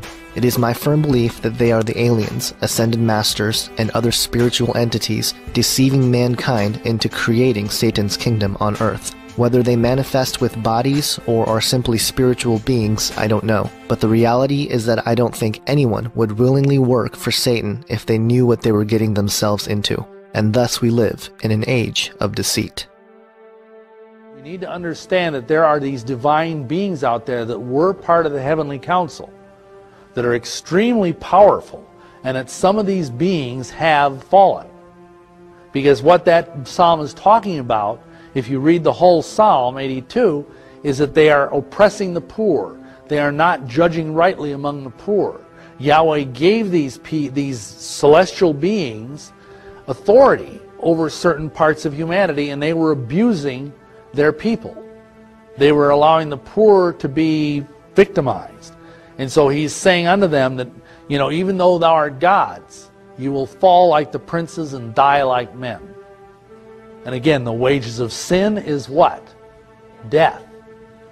So even these beings can die.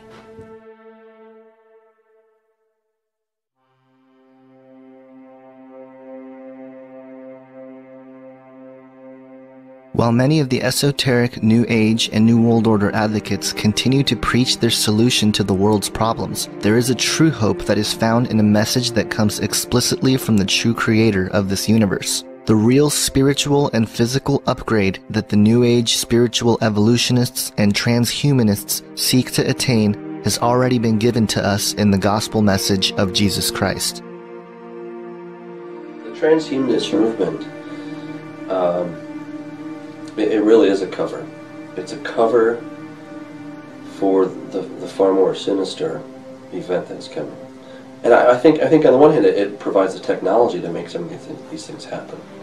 But it's also man saying, look, we can do it. We can truly pull ourselves up by our own bootstraps. We can take advantage of our own evolution. We don't have to wait. Because again, if it's predicated on we've evolved this far, why shouldn't we continue evolving? And if we have the technology to overcome death, to overcome disease, why wouldn't we, right? I mean, that sounds right. If there's a little baby that's dying of some awful disease, and we have the power to go in and actually rearrange the DNA and the genes and make things right, wouldn't we be barbaric not to do that? See? So this becomes sort of the heartthrob that we like, oh, we better do this, right? Right. And, you know, I think there probably are some decent things that could be done. Like anything, any kind of technology, there's always room for good. Right. But I really think that we're getting into an area that we should not play with. Because we're now rearranging the Legos that God created. Right. And he's like, don't rearrange those. We're going into the source code. That's what we are.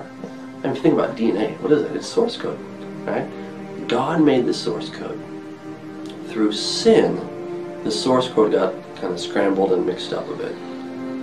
Through the incarnation, the cross, and the resurrection, God has promised to restore our source code to how it ought to be, and probably even upgrade us a bit. Do you think that there was something genetically changed with mankind in the fall? Yeah, Genesis 3? yeah, I do actually. Okay. It's fascinating that you ask that, because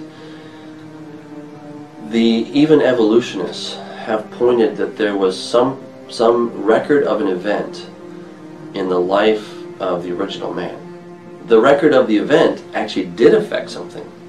The event was the fall, okay? And the fall, at the fall of man is when all of creation became corrupt as well. Because everything came out of the earth or from man, right? So Eve, of course, came out of man. Man came out of the dirt itself, out of the dust. And there's this connection. In Hebrew, you see the word Adamah is talking about the soil or the land, and Adam, who comes out of that. So it's kind of like God takes all this dirt, he puts it together, he blows his spirit into man. And whatever happens to man, that the condition of man will be the condition of the earth. So if man is good, the earth is good. If man is decayed and corrupted, the earth becomes corrupted. And Romans chapter 8 speaks about that the creation itself is groaning, right? Just eagerly waiting with this earnest expectation of the revelation of the sons of God. When Jesus came, he had the X chromosomes given to him by his mother, but his father, genetically speaking, was the Holy Spirit, right? So the Holy Spirit provided X's and a Y chromosome, because the Y is passed from father to son. What women do not have the Y chromosome. So he did not have Adam's Y chromosome. So he got a new Y chromosome. And so Jesus becomes the second Adam. Right? Adam is the first, Jesus is the second Adam. And now, to be part of God's kingdom, we have to be reborn. We have to have a new birth, become a new creation. We're going to be part of that second Adam. We're all born naturally as sons of the first Adam, but we have to be born again as sons of the second Adam. Right? So, and I really think that all this is going to ultimately be realized in a new DNA package for us.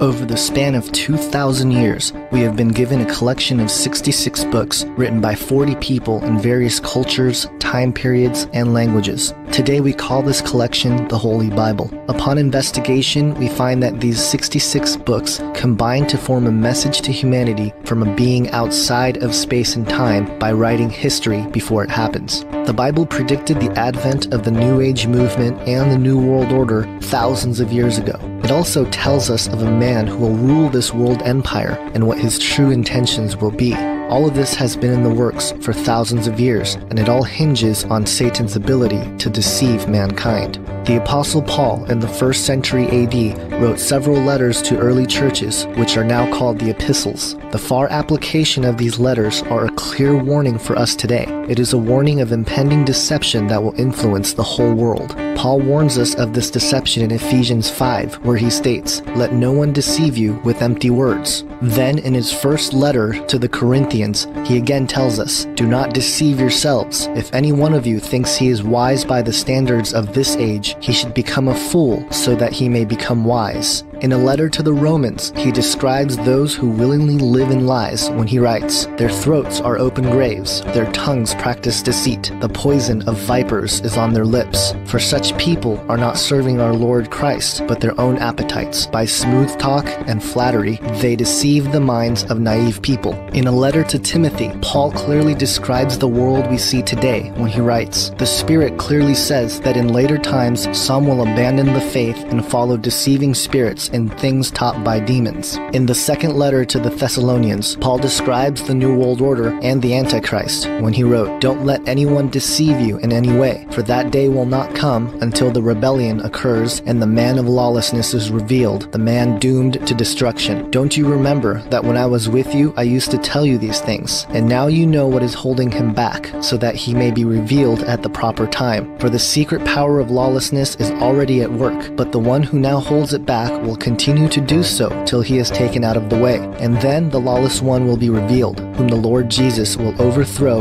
with the breath of his mouth and destroy by the splendor of his coming. The coming of the lawless one will be in accordance with the work of Satan, displayed in all kinds of counterfeit miracles, signs, and wonders, and in every sort of evil that deceives those who are perishing. They are perishing because they refused to love the truth and so be saved. For this reason, God sends them a powerful delusion so that they will believe the lie, and so that all will be condemned who have not believed the truth but have delighted in wickedness. The Apostle John, while in prison on the island of Patmos, had a vision of the end times and the deceiving entities that will walk the earth, stating, "And the great dragon was cast out, the ancient serpent who is called Devil and Satan. He who deceives the whole habitable world. He was cast out into the earth, and his angels were cast out with him. He deceives my own people who dwell on the earth because of the signs he was granted to do in front of the beast, saying to those who dwell on the earth that they should make an image of the beast who had the sword wound and lived."